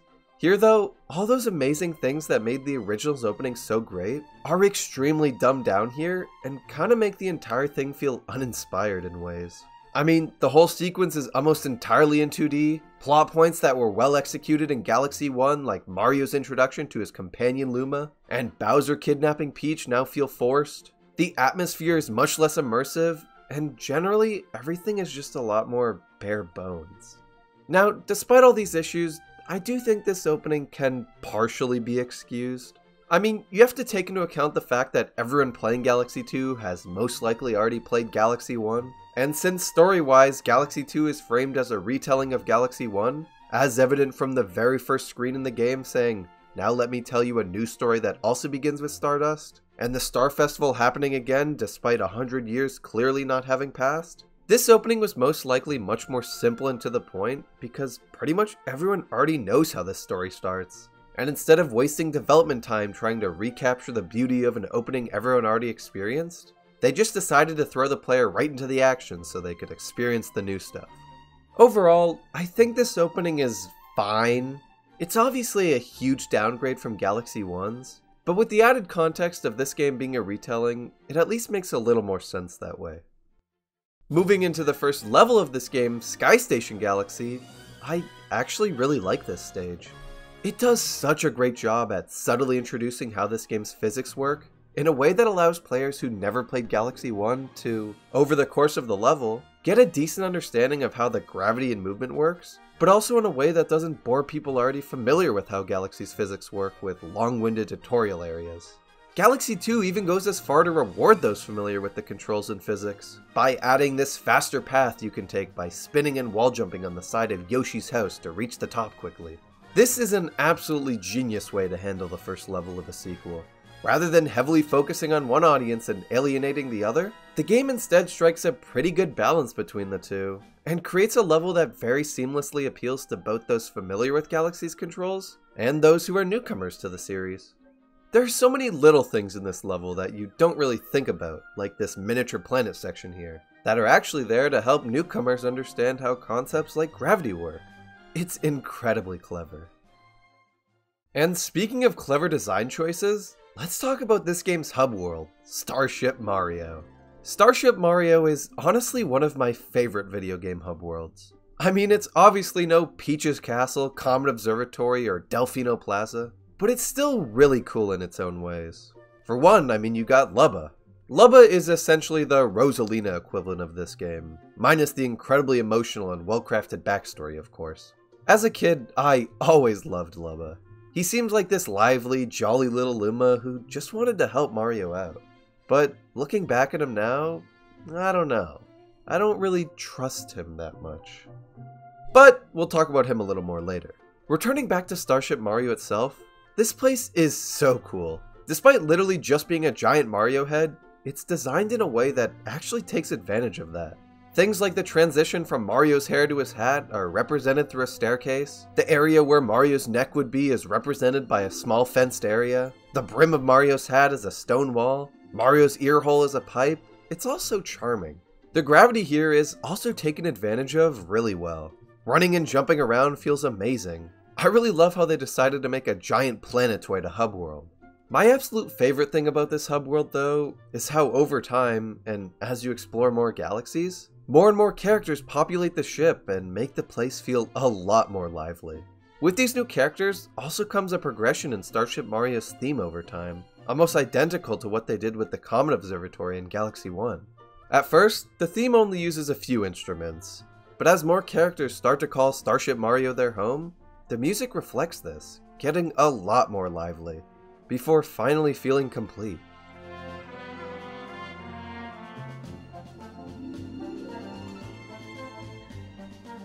Details like this are what make the Galaxy games so special to me. This is something you wouldn't notice at all really in gameplay, but when you do, it makes you appreciate the games a lot more. Overall, Starship Mario, while definitely not as cool and memorable as the Comet Observatory, is still an excellent hub world. Walking around this place is a ton of fun, and I will always enjoy talking with the various NPCs scattered about. But hey, while we're in Starship Mario, how about we check out something new in Galaxy 2? The world map. I honestly don't really like this. The world map makes the progression feel a lot more linear, and the map itself is pretty soulless. Just compare the world map here to the domes in Galaxy 1. The domes not only made the progression feel natural and made unlocking things tons of fun, they were also very aesthetically pleasing. Places like the fountain, the bedroom, and the garden made the Comet Observatory feel like a home. And choosing a level from the solar system-esque map just made the entire experience a lot more immersive. Whereas navigating Galaxy 2's world map just feels like navigating a new Super Mario Bros. World map, except minus the cool background environments. But Galaxy 2's world map isn't all bad. For one, I really like the custom music each world has. It's a genuine step up from Galaxy 1's domes that just use the same music throughout all of them. Another thing I really like about Galaxy 2's world map is how, depending on what world you're in, the sky surrounding Starship Mario will change to reflect that. Just take a look.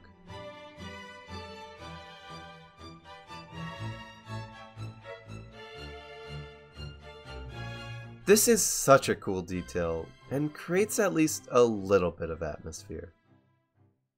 But moving away from the world map and Starship Mario, we have without a doubt one of the most important aspects to look at when judging if this game is a good sequel or not. the gameplay in galaxies. And while I won't be able to mention every single galaxy in the game, I am going to mention a few that I think are worth talking about. Starting off with Hightail Falls Galaxy. This galaxy makes use of Yoshi, and while not his first appearance in the game, that would be in Yoshi Star Galaxy, this has to be one of my favorite uses of him in the entire game. Hightail Falls' whole gimmick has the player make use of the Dash Pepper, a power-up exclusive to Yoshi that causes him to run at insane speeds that even a certain hedgehog would be jealous of, only being able to be stopped by crashing into a wall. Throughout the entirety of this level, your goal is to try to control Yoshi at his insane speeds while dodging obstacles and taking sharp turns. I absolutely love how one of Galaxy 2's new additions, the Comet Medal, a coin that allows prankster comets to appear in whatever level you collect it in, has the player take a genuine risk in order to collect it here. What this galaxy does best though is its creativity. The Dash Pepper is such a cool idea for Yoshi because it makes controlling him essentially like driving an out-of-control car that's impossible to stop. And combining this with literally being able to run up and around walls, this whole level just gives you a huge adrenaline rush the first time around. It's a ton of fun. Speaking of a huge adrenaline rush in a stage, just look at Fleet Glide Galaxy. Fleet Glide Galaxy is less of an entire level and more of a short minigame, but I still think it's absolutely worth talking about. This galaxy has Mario teaming up and flying with a bird called Fluzzard. You control Fluzzard by tilting the Wii Remote in whatever direction you want to go. Very similar to controlling the plane in Wii Sports Resort's Island Flyover, with your goal being to reach the end of the stage without crashing. Apart from just how fun it is to fly with Fluzzard, the highlight of this stage is undoubtedly the atmosphere. The stage takes place on a giant rocket ship. This rocket ship is filled with tons of enemies to avoid, and at the very end of the stage, has the player literally avoiding falling pillars and support beams as the rocket ship collapses from the inside right in front of you, with the thrilling orchestral music bringing it all together. This short minigame galaxy strikes a perfect balance between fun gameplay and breathtaking atmosphere. I love it. Winding things down a bit though, we have Starshine Beach Galaxy. This galaxy takes direct inspiration from Super Mario Sunshine with its more open level design, beach-themed aesthetic, and literally just having Piantas inhabit the place. I think this stage honestly does the beach theme a lot better than Beach Bowl Galaxy does in the original Mario Galaxy. This level is just so much more open. I always find myself taking my time here, exploring the place, talking to the Piantas, and vibing to the music. This stage also makes great use of one of this game's new power-ups, the Cloud Flower, in one of its missions. In this mission, you use the Cloud Flower to scale this giant tower. But since touching the water with the Cloud Flower results in you losing the power-up, in order to have enough cloud platforms to reach the top, you have to glide across the water on a lily pad, very reminiscent of the lily pad ride from Sunshine. This level is just full of Sunshine references, even bringing back the famous Chucksters. This stage excels in a lot of ways, but I think the strongest is that it directly improves upon a level theme from the first game. But I mean, why stop at a galaxy inspired by another 3D Mario game? How about an entire remake of a Super Mario 64 level? Throwback Galaxy. This stage is amazing. It was an absolutely genius idea to bring this stage back for a Galaxy game. I mean, the original Whomp's Fortress from Mario 64 was already floating in the air, and was one of the only stages in the game that you could literally fall off of into the void, and the linear design of the place makes it fit in surprisingly well with all the other galaxies. There are also some little details here that imply that Mario's already been here before, and actually establishes a bit of continuity between the games. You got the red Babam who recognizes Mario, and the chipped wall Mario broke in the mission Blast Away the Wall back in Mario 64. Gameplay wise, this stage is just a joy to play through. Platforming across the fortress and having that long awaited rematch with the Whomp King will just leave you with a giant smile on your face the entire time. Throwback Galaxy works as a remake here because Galaxy 2 doesn't over-rely on nostalgia throughout its entire runtime. Rather, it throws this in here as a cool little callback, but also because the stage's design genuinely works here. Its inclusion doesn't feel forced at all. Overall, the various different galaxies here are easily the strongest part of the entire game.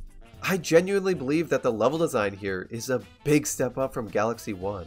There's so much creativity present in every stage. And the introduction of Yoshi, new power-ups, comet medals, and countless new stage gimmicks make the galaxies in this game absolutely a step up from the original game in terms of their gameplay. But gameplay isn't the only important aspect to consider when determining if a game is a good sequel or not, which leads me to my biggest gripe with Galaxy 2, its atmosphere and story. Starting off with the story, I obviously know Mario games aren't really about their story, but as the sequel to the Mario game with a story, it's a real shame they didn't try to do anything here. I think they absolutely could have taken advantage of the fact that this game is a retelling and spiced things up a little bit. I mean, just look at Lubba. Despite being a main character, he is barely explored at all. Just imagine how cool it would have been if we got a backstory for Lubba near the end of the game, and it was revealed to the player that Lubba was an evil Luma cast off the Comet Observatory. And the reason he was so reluctant and happy to help Mario was because he was using him to collect stars so he could take revenge on Rosalina and the other Lumas. I mean, he really only agrees to team up with Mario once he realizes he's trusted by young Master Luma, an extremely powerful Luma. Lubba could have been an extremely cool twist villain near the end of the game before you fight Bowser, and his backstory could have really helped this game establish a bit more of a serious tone like Galaxy 1 had. I'm curious to hear what other people think of this though, so please, leave a comment on what you think of Galaxy 2's story. Moving on to the atmosphere, I think this was absolutely the biggest downgrade from Galaxy 1 to 2. The reason people love Galaxy 1 so much is largely because of its atmosphere. The atmosphere was the reason narrative elements like Rosalina's storybook and the final cutscene were so emotional. It was the reason the Star Festival and Bowser's airship attack were so immersive. And it was the reason galaxies like Gusty Garden and Buyo Base were so memorable. Super Mario Galaxy took space as a way to make levels more atmospheric, whereas I feel Galaxy 2 kind of abandoned that, and instead took space as a way to make levels as outlandish and crazy as possible. I definitely think these approaches both have their strengths, but Galaxy 1 takes the cake here for me because it still did have those outlandish aspects we're used to with Mario. It just heavily leaned towards a more atmospheric approach, and in a lot of ways, made a first playthrough of that game more memorable than a first playthrough of Galaxy 2. There's just something about the atmosphere of the first game that has always stuck with me, and I really wish Galaxy 2 was able to expand upon that more, rather than straying away from it. But regardless of your thoughts on Galaxy 2's story and atmosphere, one thing I think we can all agree Galaxy 2 did really well was its Bowser levels. If we're talking atmosphere, I think these levels are one of the very few areas in this game that are actually able to capture Galaxy 1's atmosphere pretty well. The music here, along with the set pieces in these levels, are incredible. Gameplay wise, these stages are tons of fun too. I absolutely love the way the 2D sections and Bowser's Gravity Gauntlet take advantage of the gravity. And the giant floating cylinders in the Snake Block section and Bowser's lava layer are great too. The Bowser fights though are where things get a bit more interesting. Bowser's main gimmick in this game is that he is gigantic, just absolutely huge. So the way you fight him here is much different than how you fought him in Galaxy 1, which I really appreciate. Instead of trying to flip Bowser over like you did in Galaxy 1, your goal here now is to wait for him to call a bunch of meteors in, avoid his punch that causes the meteors to rise from the ground, and ground pound the newly risen meteors at the right angles so they smack Bowser right in the face. I honestly really like this style of boss fight. It feels so satisfying to just smack Bowser in the face with a giant meteor.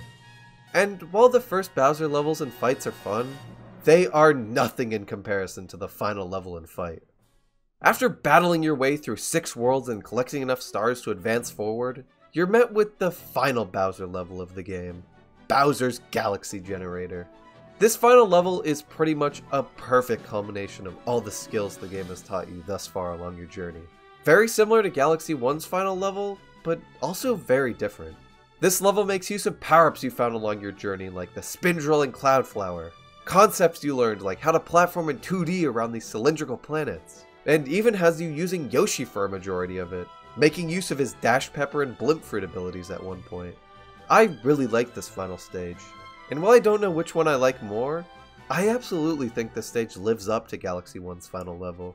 It has everything a final level needs in a Mario Galaxy game. It's suspenseful, action-packed, and fun. But after making your way through the final section of the stage and saying goodbye to Yoshi, you're met with the big man himself, Bowser. I really like this final fight. Bowser still does all the same stuff he did in the previous fight, but now his falling meteors try to predict where you'll be when they land, rather than just hovering above you. His flames are much harder to avoid, his punches and meteors send shockwaves across the planet, and overall, Bowser is just much more threatening. But after 4 hits to the face, Bowser is defeated, the Grand Star is free from his clutches, and before being able to say anything to Mario, Bowser plummets into the abyss, being sucked into some purple vortex. And with that, Mario can finally collect the final Grand Star, bringing an end.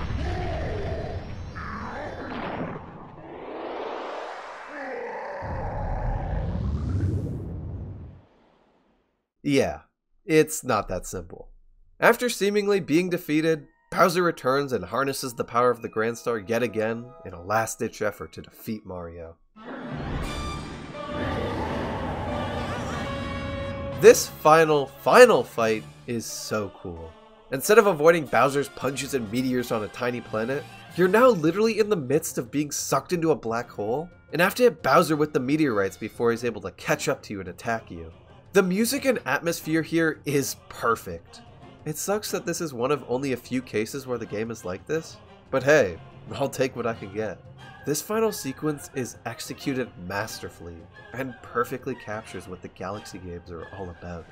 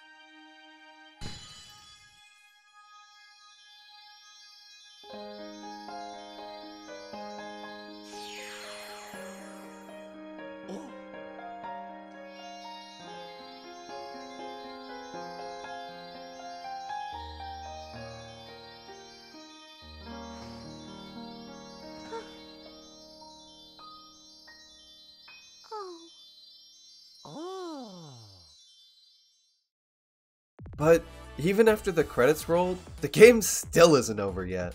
After returning to Starship Mario, you'll find that not only have you unlocked the ability to switch to Luigi at any time, but you've also unlocked an entire new world, World S. World S is full of so many creative galaxies that are an absolute joy to play through. You got Twisty Trials Galaxy, Rolling Coaster Galaxy, Boss Splits Galaxy, and others too. World S is a really cool post-game addition, but the game doesn't just stop here. After collecting all 120 stars and defeating Bowser once again, you unlock the real post-game content of Galaxy 2, the Green Stars. Once you unlock them, Green Stars get spread about every single galaxy in the game. And when I say every galaxy, I mean every galaxy. The one-off Hungry Luma galaxies, the Bowser galaxies, and even the Fluzzard galaxies have their own fair share of Green Stars to collect. I think the Green Stars are an absolutely genius way to handle the post-game, and honestly are much better than the New Game Plus you get with Luigi and Mario Galaxy 1. Green Stars incentivize you to look at levels in an entirely different way. So many areas in the game, like the top of this giant ramp in Hightail Falls, that at first seemingly had no reason to exist, now hold a Green Star to collect. I've had a ton of fun searching through levels trying to find Green Stars, and just being surprised at how well some of them are hidden.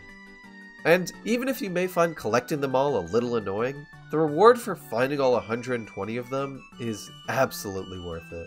You unlock the true final level of the game, Grandmaster Galaxy. The first star of this level seems innocent enough. It's a decently challenging level, but has a bunch of checkpoints spread all throughout it, and make beating it pretty manageable. The Prankster Comet Star of this stage, though, is one of the most infamous missions in Mario history. A mission that many regard as the hardest Mario level of all time, the Perfect Run. The Perfect Run not only makes sections of the first mission harder, it also removes every single checkpoint, and most notably, requires you to beat the entirety of the stage without getting hit once. I am not joking when I tell you it took me like 5 hours to beat this stage for the first time. It is easily one of the most equally fun and frustrating Mario levels of all time, and in my opinion, is the hardest Mario stage ever, even harder than Champion's Road. Beating this level is one of the most satisfying feelings in any Mario game.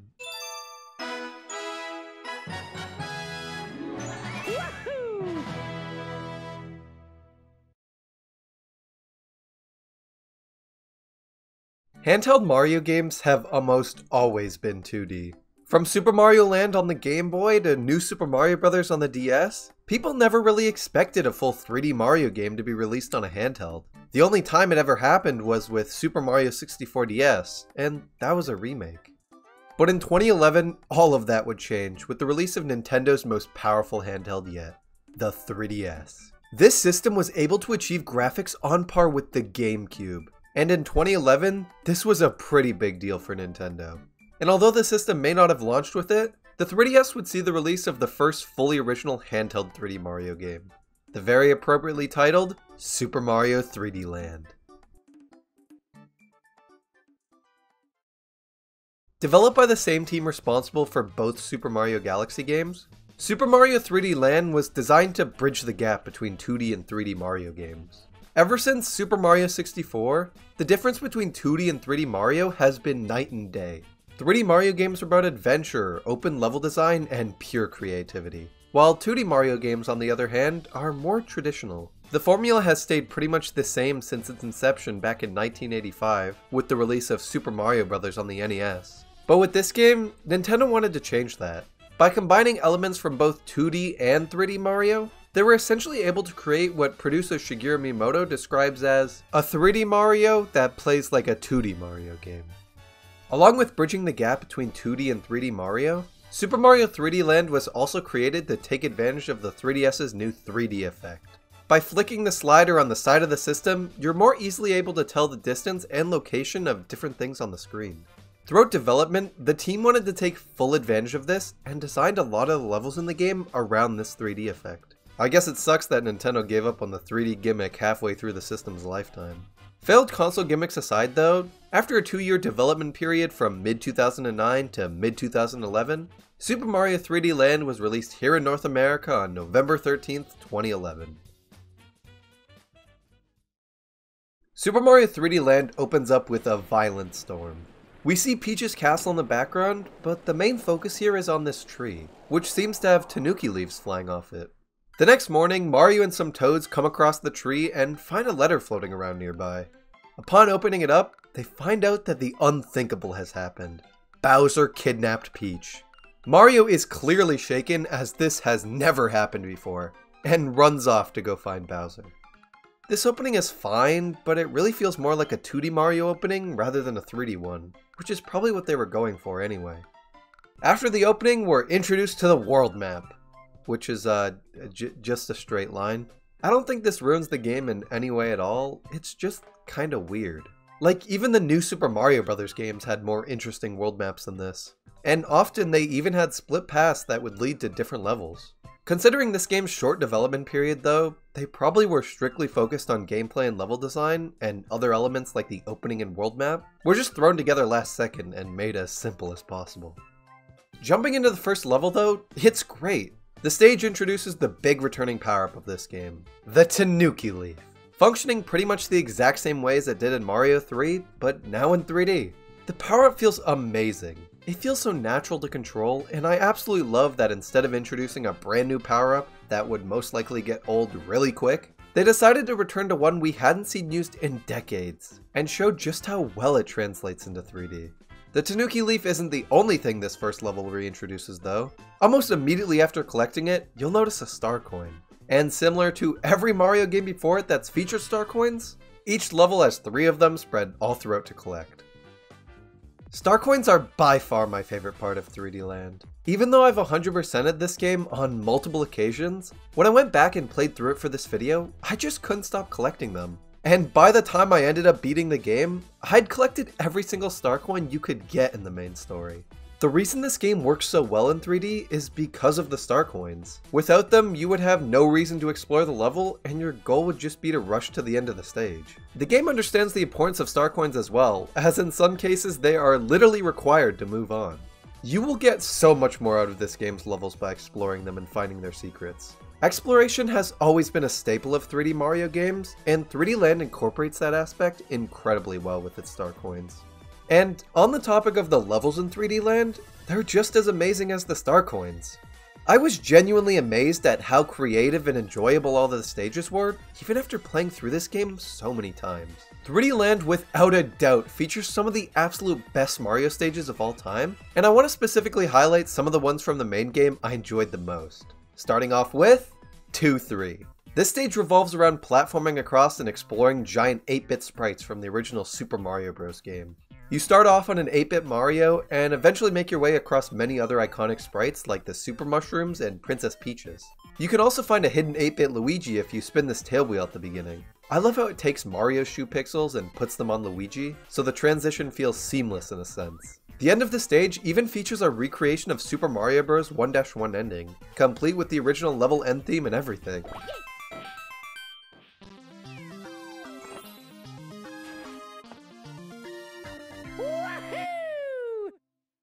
But moving on from the nostalgic 2-3, we have the open-ended 3-1. This level is unique because of, well, its openness. You're set loose in this small desert area with a giant tower at its center, and have the option to either explore the outside of the place, or use the cannon to scale the tower. To me, this level gives big Mario Galaxy vibes. It feels like a planet you would travel to in some sort of desert-themed galaxy, and I love it for that. It's also very clear this stage was meant to be explored, as your timer has an extra 200 seconds added onto it, encouraging that. The outside has a bunch of enemies to avoid, but also a bunch of secrets to find. You have this music note section, and even a hidden star coin behind some bricks. I absolutely love how different this stage is from all the rest in the game. It uses open-ended level design as its gimmick, which is just so cool. Even once you're inside the tower, that open-ended level design is still pretty prevalent, with the inside offering some different paths at times. Moving on though, we have easily one of the coolest levels in the game, 5-2. This stage is heavily inspired by the 2D Zelda series with its fixed top-down camera angle and more Zelda dungeon-esque layout. Even just the layout alone being inspired by 2D Zelda would have been enough to make this stage stand out. But the fact that they fully embrace the inspiration and design parts of the level similar to how Zelda dungeons work is incredible. I mean, just look at some of the star coins. The first one is hidden away in this small area you can barely see, which I can only imagine is referencing the bombable walls in Zelda 1 that were impossible to tell apart. The second involves using a fire flower to light torches, obviously referencing a common Zelda series trope, even playing the iconic puzzle solve jingle. This level seamlessly blends both the Zelda and Mario formulas together to create a level that I absolutely love. Last up for this section, we have my personal favorite stage in the game, 7-4.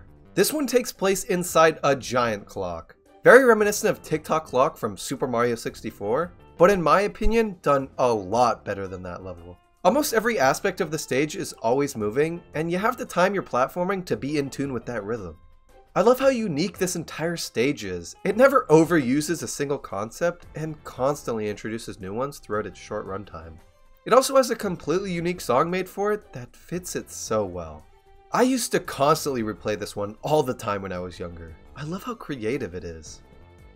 The levels in this game are amazing. Each one features a unique concept, and each one fleshes out that concept incredibly well. Similar to Luigi U, there isn't a level in this game that I disliked. It really feels like a lot of time was put into making them as creative and well thought out as they could be. The little details present in some of these stages make them so special, and although some of them may be short, I would so much rather that than a longer level that's just filled with pre-used concept and filler to pad out the length of the game.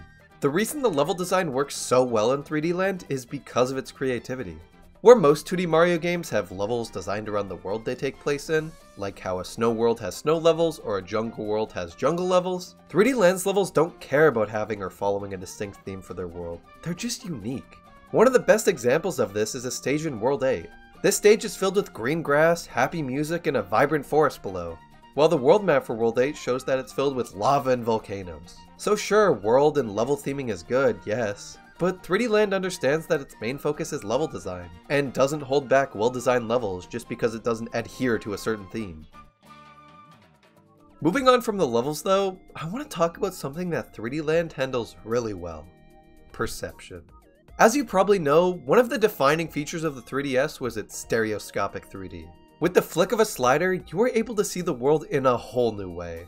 And while this 3D effect certainly helped all throughout the game, offering more depth to the areas you were exploring, this effect is best used in the game's optical illusion areas, where it may seem like a block is in a certain position, but after turning the 3D effect on, you realize it's in a completely different location.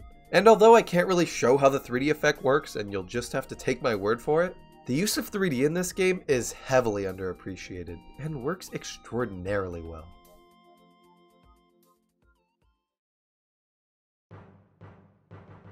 At the end of every world in this game, there's either a castle or an airship. In most cases, it's an airship, but in World 1, 5, and 8, it's a castle. These airship and castles are some of the coolest parts of the game, not only in their level design, but also their boss fights. World 1 and 5's castle levels are a lot of fun. It's so cool to see a Bowser's castle level in 3D, and the fights with Bowser himself are a ton of fun. He's so gigantic in scale to Mario, and really feels threatening at times. The airship levels though, are where this game really gets good. They're designed so well and a lot of fun to platform through. The first is very simple. You're not doing anything crazy, but rather getting well adjusted to how an airship level works in 3D. The second one though is amazing. It involves avoiding skewers, spikes, and bob-ombs. It's so much more open than the previous, and really takes advantage of the fact that the game is 3D. At the end of each of these airship levels, you fight a boss. At first it's Boom Boom, and he actually translates really well into 3D. And honestly, he's done better in this game than he is in New Super Mario Bros. U. I love how he goes into a shell and tries to attack you instead of just sitting there like he does in other Mario games. After you beat Boom Boom a few times though, you're introduced to a new boss enemy, Pom Pom.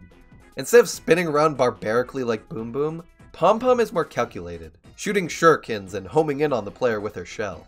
I love the introduction of Pom Pom. I find it so lame when a boss is constantly reused throughout a game, so 3D Land introducing a completely new boss enemy halfway throughout its runtime really freshens things up. Pom Pom's fights are a lot more interesting than Boom Boom's, and I absolutely love seeing her return in this game's sequel, Super Mario 3D World. And while Boom Boom's and Pom Pom's fights on their own were great, World 7's airship takes things to the next level, and pits you against both of them at the same time. This fight is genuinely difficult at points, and the two work really well together in battle. It's hard to avoid both of their attacks at the same time due to how differently they act. But after defeating Boom Boom and Pom Pom for good, and making your way through the final world of the main game, World 8, you're met with what seems to be the final level of the game, 8-Bowser. To even get into this stage, you need 90 star coins, which is a lot. Jumping into the level itself though, it's incredible.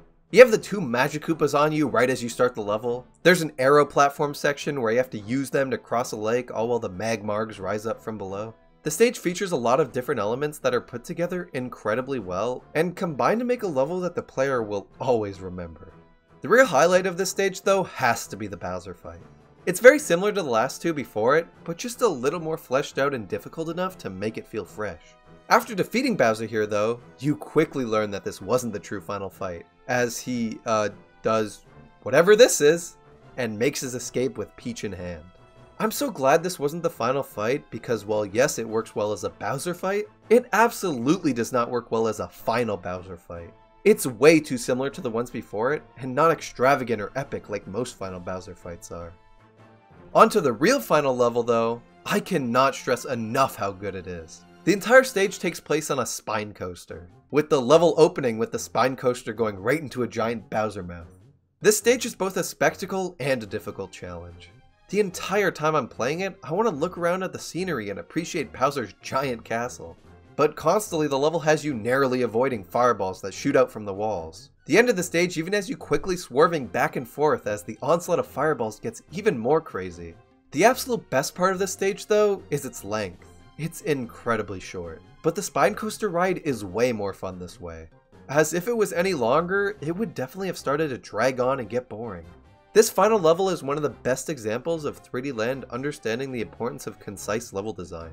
If a stage works better short, then make it short. Runtime is not a defining factor in what makes a game good. Just look at Bowser's Fury.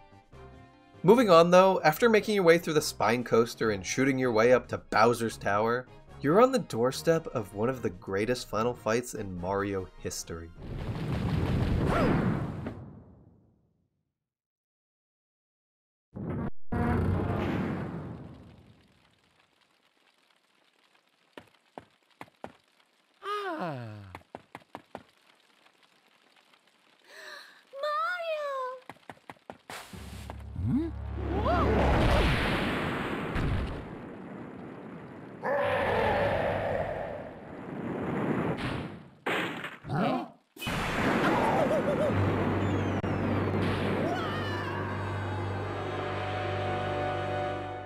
After falling down with Mario as well, Bowser does everything in his power to try to stop you. He shoots fireballs, throws spikes, and even throws barrels like he's Donkey Kong. You'll never be him, Bowser.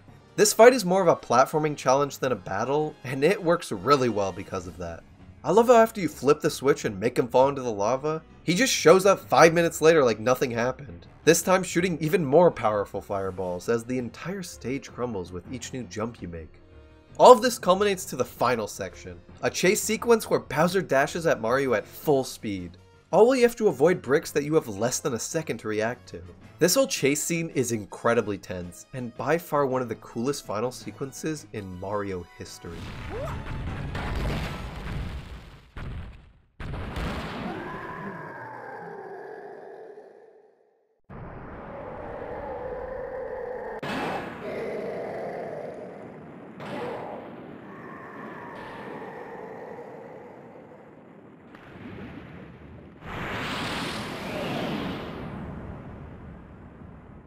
Upon the defeat of Bowser, the sky clears and Mario is finally able to rescue Peach. And right after doing so, makes use of the Tanuki leaf and flies off with her back to the Mushroom Kingdom, bringing a wonderful end to this incredible game. But surely this game couldn't get any better than this, right? Help me! Oh, but it can. After beating the game, you don't only unlock one special world, but 8 special worlds, doubling the amount of courses in this game. These special worlds feature remix courses from that of the main game, and also sometimes entirely new courses. The remix courses are a lot of fun, and genuinely are different enough from the courses they originate from to feel fresh. You also unlock the ability to play as Luigi once you beat the first special world castle, which is absolutely amazing.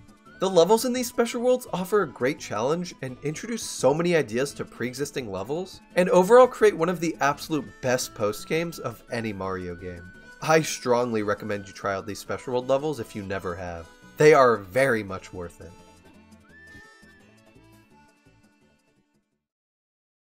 Underrated. That is the best word I can use to describe Super Mario 3D Land. This game features such a beautiful mess of unique and creative ideas that combine together to create some of the best level design the Mario series has to offer. Constantly throughout this game, you'll be surprised at just how many new ideas it manages to have. Even in just the first world alone, 3D Land consistently introduces, fleshes out, and moves on to a multitude of different ideas. When I first planned to go back and play 3D Land for this video, I was very skeptical. I mean, sure, I grew up with this game and remembered loving it to death, but it had been almost 4 years since I properly sat down and played through it. What if it didn't live up to how I perceived it when I was younger? To my surprise though, I was so wrong to be skeptical about this game. Everything from 1-1 to the final Bowser fight is so cleverly crafted and well thought out that I almost feel bad for forgetting about it for a few years. If you've never played this game before, I really hope this video has convinced you to at least try it. Not only is this one of the best 3DS games, it's one of the best Mario games. I can confidently say without a doubt in the world that Super Mario 3D Land is an absolute masterpiece.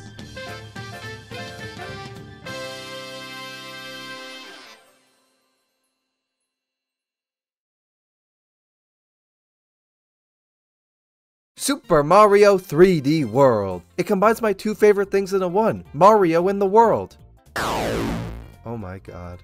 Initially released in North America on November 21st, 2013 for the Wii U, and on February 12th, 2021 for the Switch, Super Mario 3D World sees Mario embark on his next 3D adventure, this time adventuring to the Sprixie Kingdom. I remember getting this for Christmas in 2013 and absolutely loving it, but when I went online to see what people thought, people weren't nearly as excited about the game as I was. I mean, they didn't hate it. 5 reasons why Super Mario 3D Land 2 sucks. Oh, okay. I don't know why, but I remember seeing a lot of negative things about this game when it came out. And looking back, yeah, I can absolutely see why this game received criticism.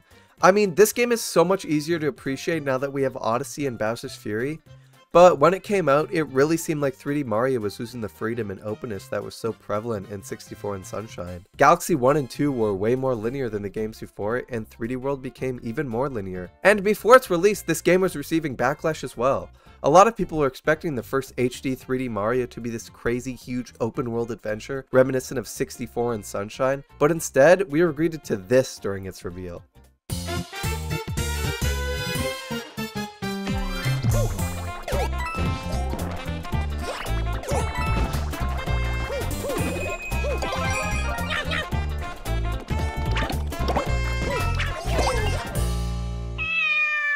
What the fuck? The marketing of this game didn't do it justice at all either. This game came out during the time of Nintendo's awful, and I mean absolutely awful commercial marketing era. Hot buttered popcorn, that's a deal! All of this, the backlash from the original trailer, the awful marketing, and the mixed reviews at launch, combined to create a game that people surprisingly look back on as one of Nintendo's best games. And there's a good reason for that. This game is incredible. First off, there's the big selling point of this game, 4-player co-op. Now, I haven't really ever fully played through this game with 3 other people, but the times I've played with friends, this game has been an absolute blast. And with the Switch port's online multiplayer, this is easier than ever. The levels are built around multiplayer and single player really well too. They're open enough for multiple people to explore, but also closed in enough so that if you're playing single player, it doesn't feel too empty and bland, which is something I think the new Super Mario Bros. Series could definitely learn from this game. I feel a good amount of the new Super Mario Bros. Series levels are really bland and empty for single player because the game was built around multiple people playing, and 3D World shows that this issue can easily be fixed. And while on the topic of multiplayer, let's talk about the characters. You can play as Toad. Oh yeah, there's also like Peach, Luigi, and Mario. Each character has their own unique attributes which make them different from the others. The original cast, Mario, Luigi, Toad, and Peach, all take their attributes from Super Mario Bros. 2, with Mario not really having anything special other than being all around in every stat, Luigi having ridiculous jump height, Toad being able to run incredibly fast, and Peach being able to float after a jump. But wait, there's another character. A secret character that you can only unlock in the post-game. That's right, it's none other than Waluigi, baby!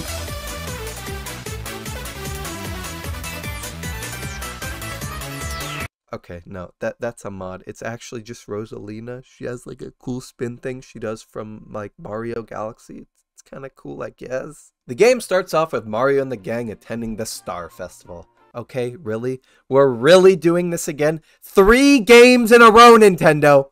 Anyway, while walking around, they find this broken clear pipe and Mario and Luigi fix it up using their plumbing skills. Then this weird fairy thing jumps out and starts speaking in picture language. Then Bowser comes out and is all like, "Wah ha ha, get in my jar." Then Bowser leaves, somehow fitting through that clear pipe, and Mario and everyone try to go and save them. After that crazy opening, the player is able to roam around the world map. And what's cool about this world map is that it's actually fully explorable and has little secrets hidden all around it.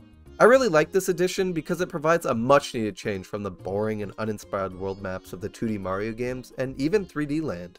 Jumping into the first level, see what I did there?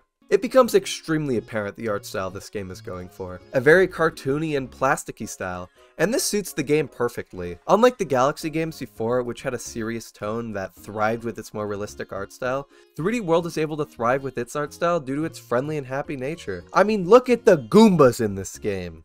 And while on the topic of the cat Goombas, let's talk about the new power-ups of this game. Of course, starting off with the Super Bell. This power-up turns Mario, and well, anyone who touches it, into a cat. Toad can finally live out his lifelong dream of being a furry. With their newfound cat abilities, the player is now able to climb up walls, scratch enemies, and dive.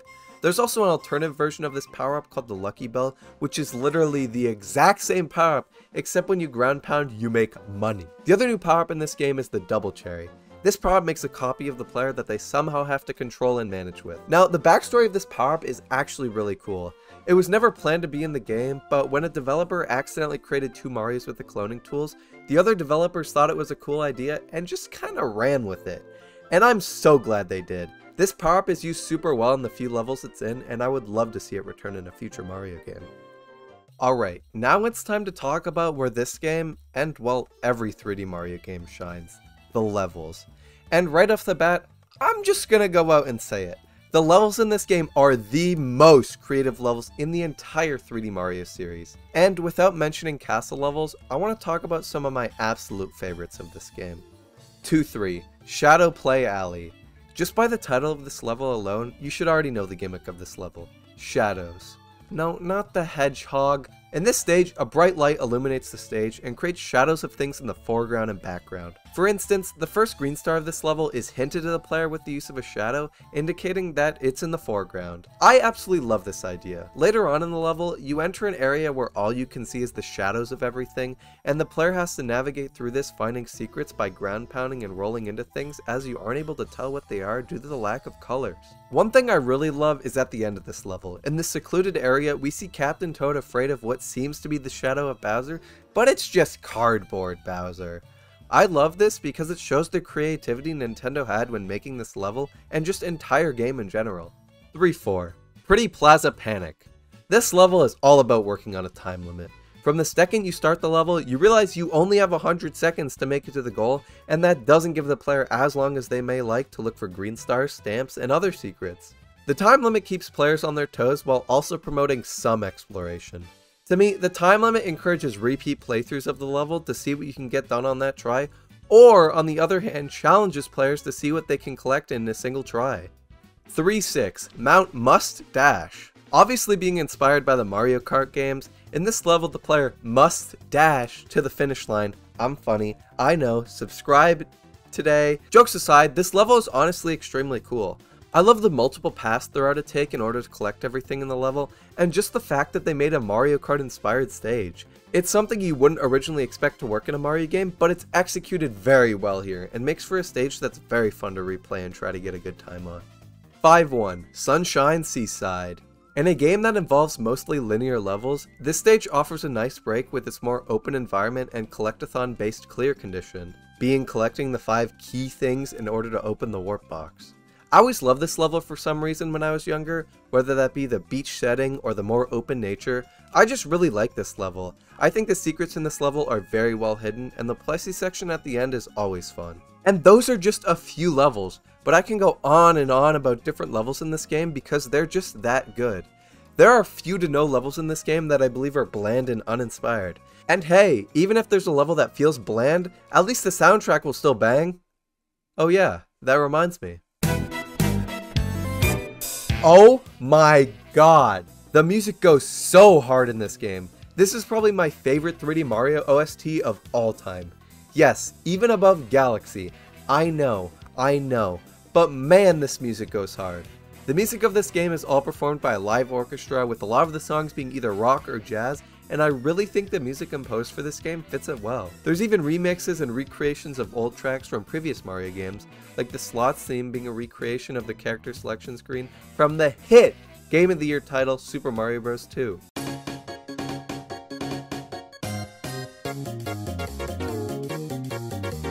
Doesn't this music make you want to gamble your life savings away? The music of this game is just incredible. I can't stress that enough. Each level feels like it's built around the music, with some levels flat out being built around it, and really helps set the tone and atmosphere for the player while they're playing.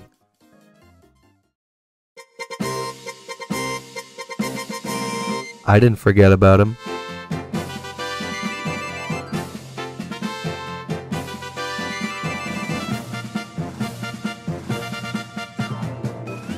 Captain Toad, originally introduced in Super Mario Galaxy, makes his first playable appearance in this game. As him, you play in these small, condensed little areas where you have to navigate around and collect all the green stars. But what's cool about the Captain Toad levels is that you have limited movement options as Captain Toad is unable to jump, which forces the player to find unique ways to move around and traverse. And Nintendo apparently loved this gameplay so much, they decided to make it into its own game, Captain Toad Treasure Tracker, which is an absolute blast to play if you haven't already. Originally, on the Wii U, you would use the gamepad to stun enemies and tap certain blocks that would move and allow Captain Toad to progress. And on the Switch port, you would either use the touchscreen of the Switch itself or the gyro inside the Pro Controller and Joy-Cons. I always love this mechanic in the Captain Toad levels of interacting in the levels like this, but I have to admit, this game barely scratches the surface of the capabilities of this feature, but also Captain Toad's level design as a whole. Now, don't get me wrong, his levels in 3D World aren't bad, but Captain Toad Treasure Tracker fully makes use of these mechanics and creates amazing levels for the player to try and solve and find every secret. And with all that out of the way, I guess it's time to involve the levels discussing the main bad guy, Bowser himself, Big Bow, the Bow Man, Turtle.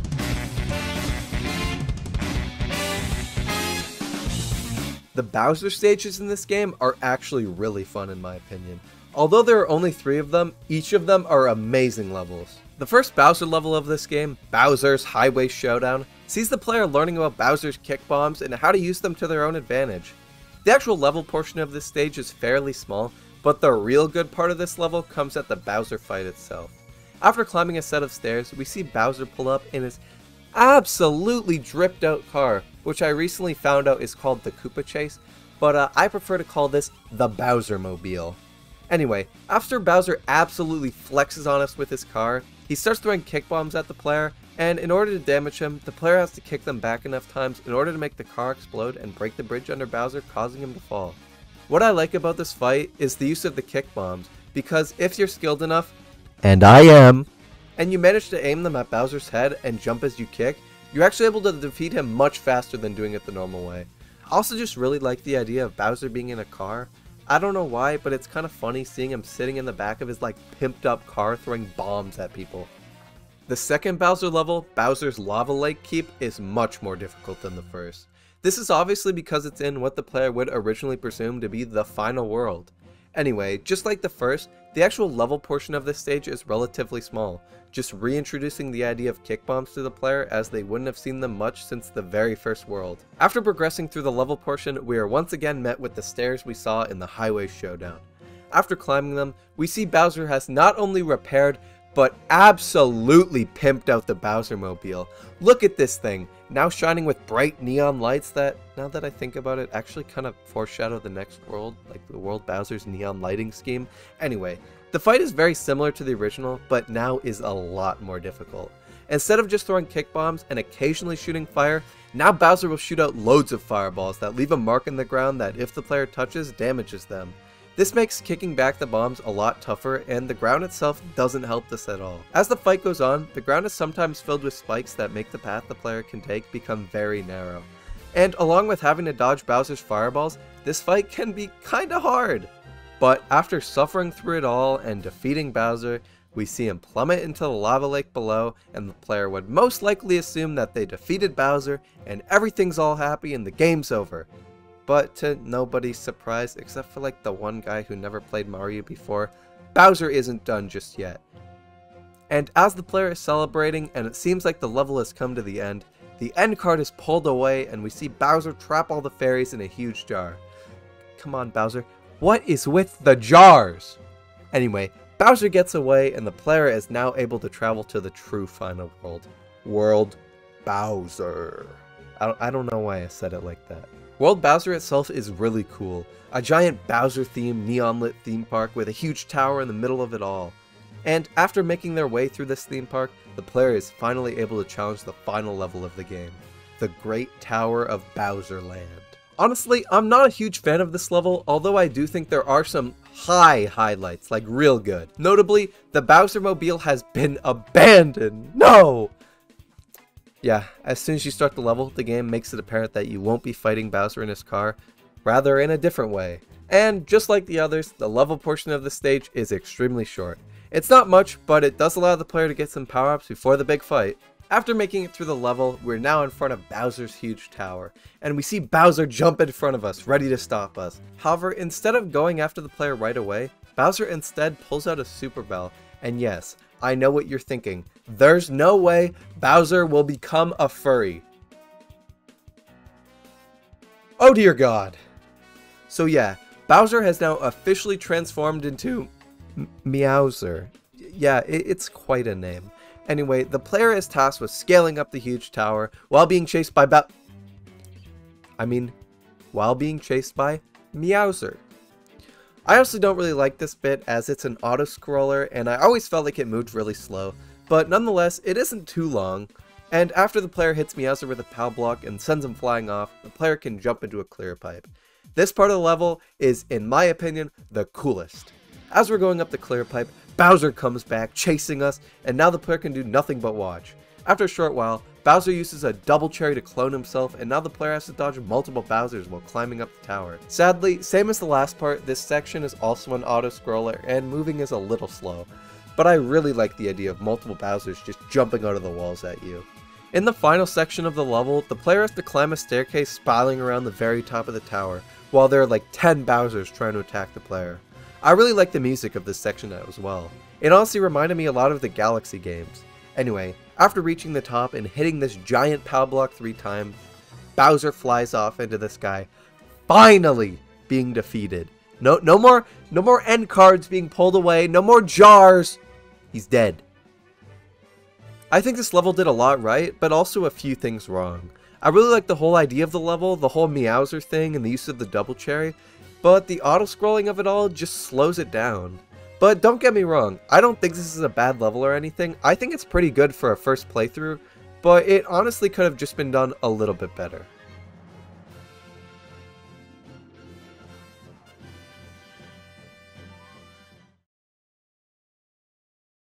Ha ha ha ha!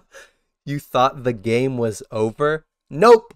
After beating the game, there are 3 post-game worlds with a bunch of new levels. I say new because while some of them are brand new, a lot of them are remix levels from the actual game. And I love this idea. It introduces you back to these levels you played before, but now with a bunch of new twists that make it more challenging and fun to complete. And if you really are a completionist and collect every stamp, every star, and get a golden flagpole in every single level, you unlock a final stage. Champions Road. Champions Road is a platforming gauntlet and is one of the hardest levels in the entire Mario series. It's often debated whether this or the Perfect Run are the hardest Mario stages, and while I personally think the Perfect Run is the hardest, this stage is a very close second and has extremely stressful moments that require almost perfect movement from the player. When I first challenged this stage, no joke, it took me like 3 hours to complete, and that's only because I devised a perfect route and I had almost basically muscle memory the entire stage at that point due to how many attempts it took. And if I'm being completely honest, I enjoyed every second of the 3 hours it took. I think while it's hard, it's a stage that over time, you can find the best routes and patterns to take, and it makes for a really fun course to try and master, and really drives home the fact that 3D World is an amazing game. Super Mario 3D World is a game that deviates from the format we are used to with 3D Mario games, but creates one that's equally fun to play and one that can even be enjoyed by up to 4 people at the same time. The creativity and passion put into this game is extraordinarily apparent. Each level feels unique and there are very few dull moments throughout the entire adventure. Super Mario 3D World shows that even when presented in a format we are not used to, the 3D Mario series continues to be one of the best in the entirety of gaming.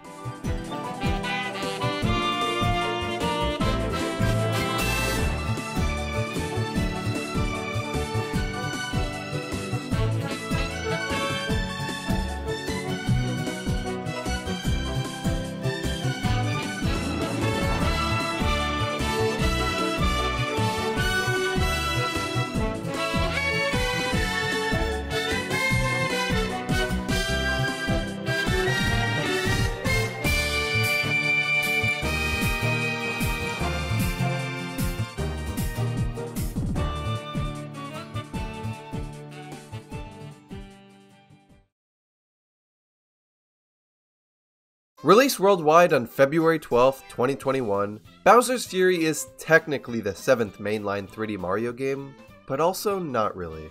As you probably know, Bowser's Fury is a side mode inside of the Switch port of Super Mario 3D World. So it's not really its own thing, but I mean with the amount of content here, it's really hard to pass it off as just some simple extra mode. Bowser's Fury is easily the most expansive and well-crafted side mode we have ever gotten in a Wii U to Switch port. Where most Wii U ports just add a new character or some new levels to try to entice previous Wii U owners to buy the games again, 3D World adds an entire separate sub-game inside of it that has fostered a huge speedrunning community dedicated to pushing the game to its absolute limits. It's incredible. Getting into the game itself though, Bowser's Fury opens up with a very similar opening to that of 3D World. But instead of finding a clear pipe and traveling to the Sprixie Kingdom, Mario instead finds a trail of goop that leads him to what seems to be Shadow Mario's signature M graffiti from Super Mario Sunshine drawn on the ground. While inspecting this graffiti, Mario is consumed by it and transported to a mysterious new land, where he crash lands in the center of a giant footprint. After getting Mario's head out of the dirt, the game gives the player some time to get familiar with the controls and make their way over to what appears to be Bowser's airship that's crash landed into the ground. Upon getting onto the airship, a giant Bowser wakes up and just starts going crazy, shooting fireballs into the air and causing these giant pillars to fall out of the sky. After avoiding Bowser's mayhem and collecting the first of this game's signature collectible, the Cat Shine, Bowser flees away and the sky clears, revealing a giant lake that's been mostly polluted by black sludge. From the water that isn't polluted though, a giant landmass erects from the water. On this new landmass, Mario meets up with Bowser Jr., who begs for his help, telling Mario that one day Bowser randomly just got all big and mad and that he can't change him back on his own. Upon hearing Jr.'s little sob story, Mario reluctantly agrees to help Jr., and the two team up to try and save Bowser. This opening is honestly pretty good. It's not anything special, I mean there's obviously been much better 3D Mario openings, but I really liked the subtle little sunshine reference with the Shadow Mario M graffiti on the ground. And I absolutely loved how the lightning strike here illuminates Fury Bowser's silhouette before he wakes up and starts wreaking havoc. The coolest part of this game's opening though, has to be the introduction of Bowser Jr. as Mario's companion character. It's awesome to see him finally have a mainstay role in a 3D Mario game for the first time since Galaxy 2, and it's even more awesome that he's actually fully playable here. By connecting a second controller, a second player can take control of Bowser Jr. and help Mario out along his journey. Bowser Jr. can ascend and descend in the air with his clown car, hit and defeat enemies with his Super Mario Sunshine inspired paintbrush, and even reveal hidden power-ups on the wall by drawing graffiti. Apart from the game that Bowser's Fury is a side mode of, 3D World, the two-player here is easily one of the best two-player experiences in a 3D Mario game. I never really liked the co-star thing in the Galaxy games for multiplayer, as it was just kinda boring. And while I liked Odyssey's multiplayer with Cappy, as it let you be much more in control than with the co-star, controlling Bowser Jr. here is just so much more fun. He actually feels like a fleshed out second player who can actually be useful. Speaking of controls though, the way Mario controls in this game is actually quite interesting. You see, since Bowser's Fury is built off of 3D World's engine and is just essentially an extension of 3D World in a lot of ways, Mario actually controls exactly the same as he did in that game here. Gone is the crazy amount of depth and preciseness Mario had with his moveset in Odyssey, and returning now is Mario's much more simple moveset he had for 3D World. You don't have the double jump and triple jump anymore, and the moves you do still have like the side flip, dive, and long jump don't reach as far as they usually do, and are more there as sort of a visual flair to make Mario's moveset seem more fluid than it actually is. Now while this sounds awful and makes it seem like Mario's movement here is the most limited it has ever been, there's a reason for this. The power-ups. Spread all throughout just about every area you explore in this game are a variety of different power-ups that enhance Mario's moveset and make controlling him much more fun. In Bowser's Fury, you got power-ups like the Cat Bell, Boomerang Flower, Fire Flower, and Tanuki Leaf, which all are obviously returning from 3D World. And while every single power-up here is useful in their own right, the Boomerang Flower is good for nabbing close-by collectibles, the Fire Flower is great for defeating a gang of enemies from far away, and the Tanuki Leaf is great for crossing a large gap. The power-up you'll get the most use out of here is the Cat Bell. The Cat Bell allows Mario to climb up walls, scratch at enemies to defeat them, and dive out of a jump. Cat Mario is so much fun to move around with because of all the abilities it has. Climbing up walls makes high up places much easier to reach. Being able to perform a simple scratch to defeat most enemies makes blasting through a certain area much easier. And being able to dive out of a jump is just as useful and fun to perform as the dive move is in other 3D Mario games like 64, Sunshine, and Odyssey. The catsuit also has minor things about it that make platforming with it feel very smooth and responsive.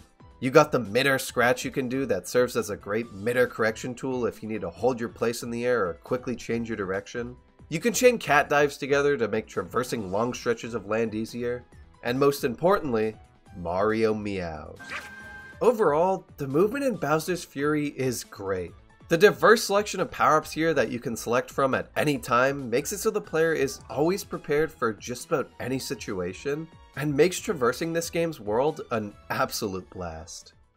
Speaking of this game's world though, I think it's important to note that Bowser's Fury is an entirely open world game, a first for the Mario series.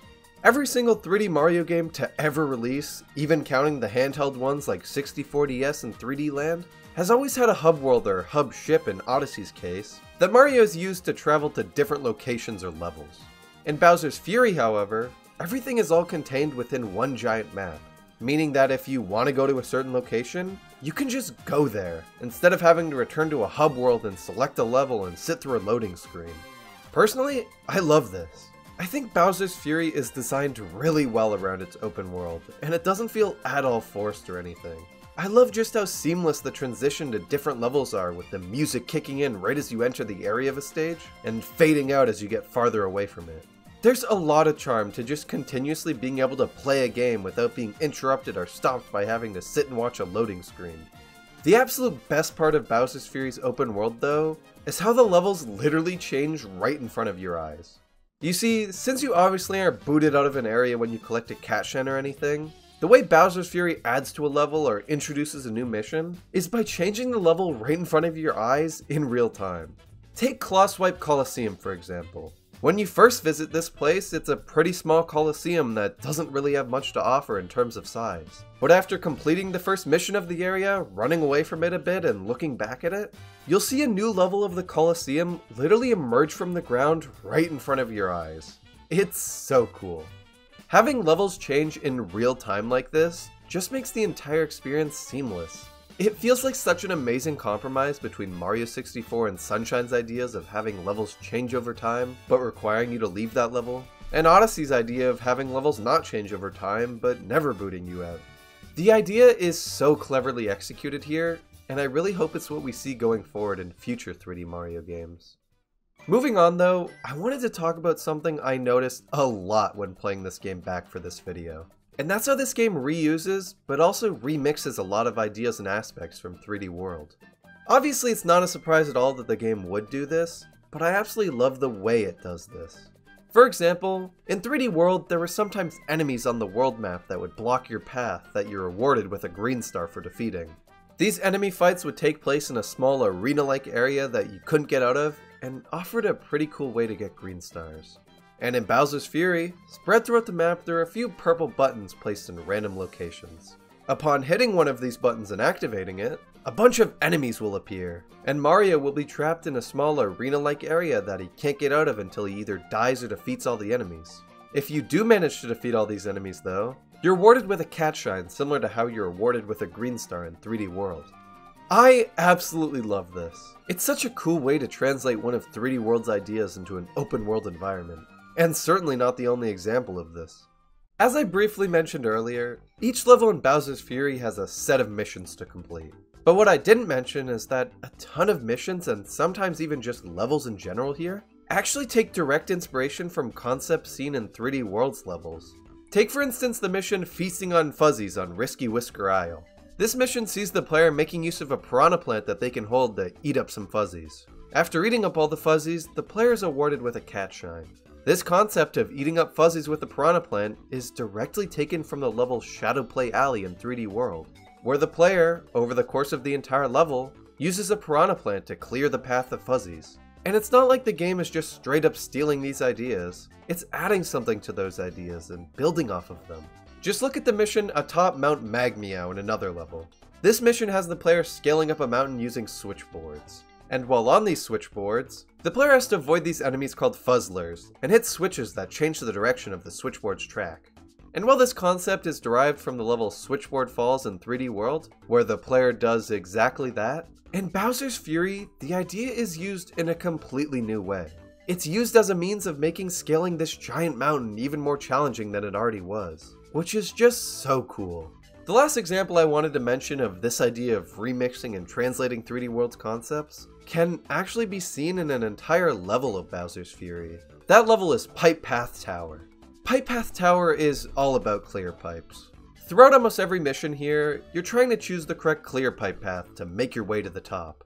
And in one, you're trying to clear the pipes of these dangerous spikes. This whole clear pipe gimmick obviously comes from them being a major part of 3D World, but the way they utilize here is specifically derived from 3D World's clear pipe cruise, which is all about, you guessed it, taking the correct clear pipe path and clearing them of spikes. Overall, Bowser's Fury does an incredible job at taking ideas from 3D World, remixing them, and translating them into an open world environment to make them feel fresh. I will always appreciate just how much Bowser's Fury pays homage to 3D World with its level design. With pretty much every single other aspect of this game out of the way, I think it's time we talk about the big man himself, Bowser. Throughout almost every single second you play this game, looming in the background at the very center of the map lies Fury Bowser. As time passes, you'll start to notice that Fury Bowser becomes less of a giant blob sticking out of the ground, and more of a huge giant shell that's ascending into the air. After enough time has passed, Bowser's shell will turn orange and it will start raining everywhere on the map, regardless of where you are. And very soon after that, the sky will turn to a hellish orange color and Fury Bowser will start roaming free. When Fury Bowser comes out, the entire tone of the game completely changes. You go from listening to happy Mario music and jumping around with the beautiful blue sky in the background, to listening to heavy metal while running for your life while one of the scariest, but easily the coolest renditions of Bowser chases you around, breathing fire, causing pillars to fall from the sky, and just causing absolute mayhem. I absolutely love how Fury Bowser happens in real time. It's just like 1 minute everything's quiet and peaceful, the next, hell. The only real issue I have with Fury Bowser sequences, and really the only issue I have with the game in general, is that sometimes Fury Bowser can happen when you absolutely don't want it to happen. I get it's a part of the game, but it feels a little excessive at times, especially in the post-game when you're just trying to collect the rest of the shines. Moving on though, without a doubt the best part about Fury Bowser in this game are the fights with him. As you progress through the game, your goal is to collect enough cat shines to unlock the current area you're in's Gigabell.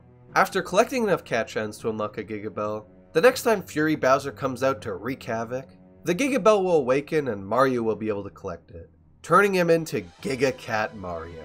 These fights with Fury Bowser are just incredible. It feels so good to grow to his size and be able to stand up to him and see the map from his perspective. And while the first fight with him is relatively simple, with each new fight, Fury Bowser starts using more and more moves and actually becomes pretty difficult to defeat at times. The last fight with him though, is easily the best of the ones in the main story. It starts off exactly the same as all the rest, just with Bowser having more health than usual. But after you defeat him, he comes back freed of the black sludge that once took over him, and now is just this giant version of regular Bowser with bright white eyes that is trying to steal the 3 Gigabells. During this final sequence, you chase Bowser aboard Plessy, dodging his attacks, and ramming the stolen Gigabells into him to try to break open the crystal containing them. And after evading his attacks for long enough, you're finally able to ram the crystal of Gigabells into Bowser for the final time, defeating him and bringing an end to one of the coolest final sequences in a Mario game.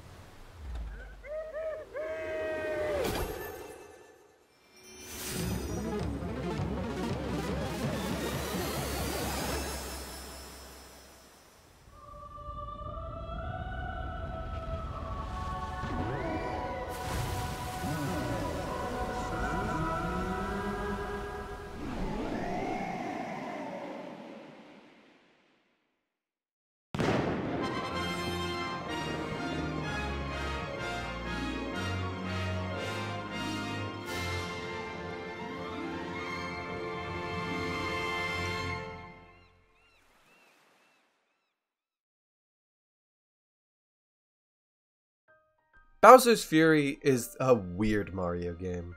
It's an incredibly short experience, clocking in at around 3 hours to complete the main story, and about 6 hours if you go for all 100 cat shines spread around the map.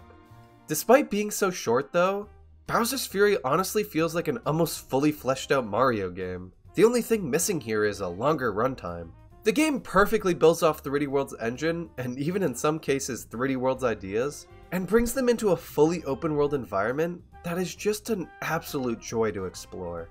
The power-ups work so well here, and being able to switch between them with the simple press of a button makes it so you're equipped for just about every situation.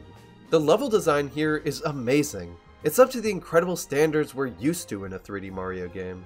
The Bowser fights here, and just Fury Bowser in general, is such a far cry from what we usually expect from Bowser fights and representation, and I absolutely love that. When this game got announced, I wasn't really all too excited. I thought it would just be a simple side mode that I'd forget about a week after playing. But because of the amount of love, creativity, and passion present in this short experience, I was instantly in love with it. I really hope Nintendo uses this game as a blueprint for future Mario projects. I would love to see what would come out of this already amazing experience if it was given the amount of development time that a full 3D Mario game gets. Bowser's Fury is proof that the future of 3D Mario is brighter than ever, and I just hope that that future keeps getting brighter.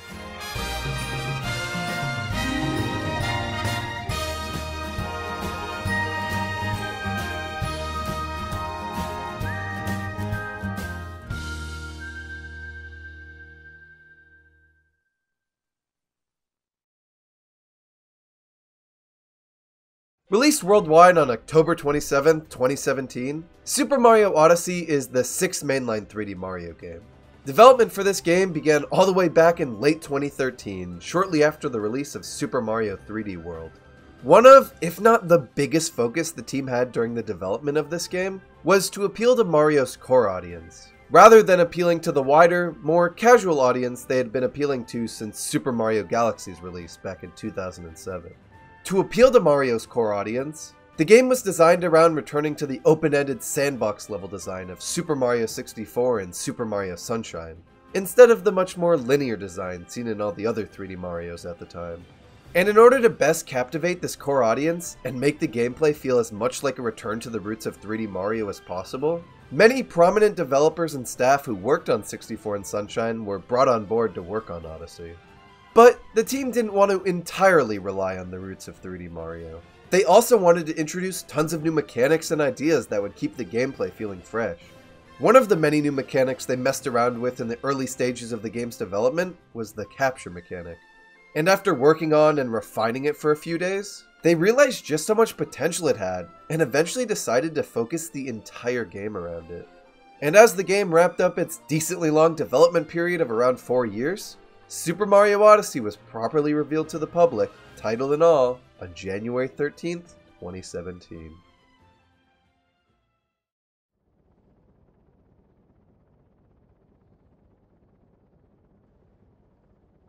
Super Mario Odyssey opens up with a classic confrontation between Mario and Bowser aboard Bowser's airship, where Mario seems to have caught Bowser before he was able to escape whilst trying to kidnap Peach, and the two are duking it out. However, unlike most confrontations between the two, Bowser actually wins here by catching Mario off guard with his boomerang hat and sends him flying off into the air, with only his hat remaining on the ship before it's promptly disposed of by Bowser and shredded to pieces. This opening does an amazing job at setting up the fact that Bowser's going to be an actual threat this time around, unlike whatever he had going on in 3D World. I love that when he's speaking, although a lot of it is just growling gibberish, you can actually make out when he names both Mario and Peach.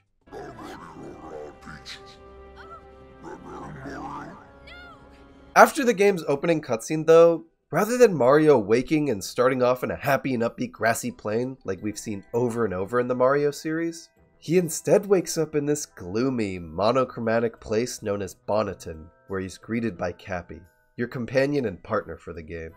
Bonneton is a great area to start the game in.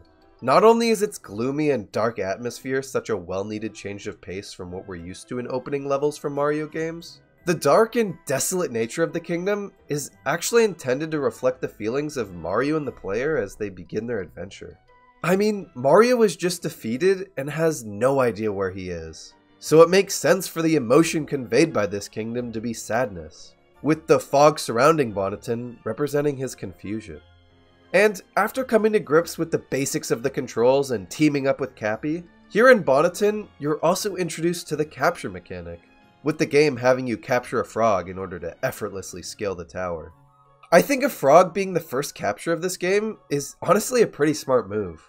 Not only is it an incredibly simple, but incredibly useful capture, just requiring you to jump to use its ability, it also showcases that you can capture almost anything in this game, not just average Mario enemies. This game is amazing. The climax of this tutorial kingdom is your introduction to the Broodals, goons who Bowser has hired to plan his wedding and take care of Mario. And although your fight with the first Broodal here, Topper, is relatively simple, I really do appreciate Nintendo designing completely new side villains here instead of reusing Boom Boom or Bowser Jr. It's just one of the many things that makes Odyssey feel distinct. And I mean, speaking of Odyssey's distinctiveness, I can't forget about its incredible assortment of kingdoms.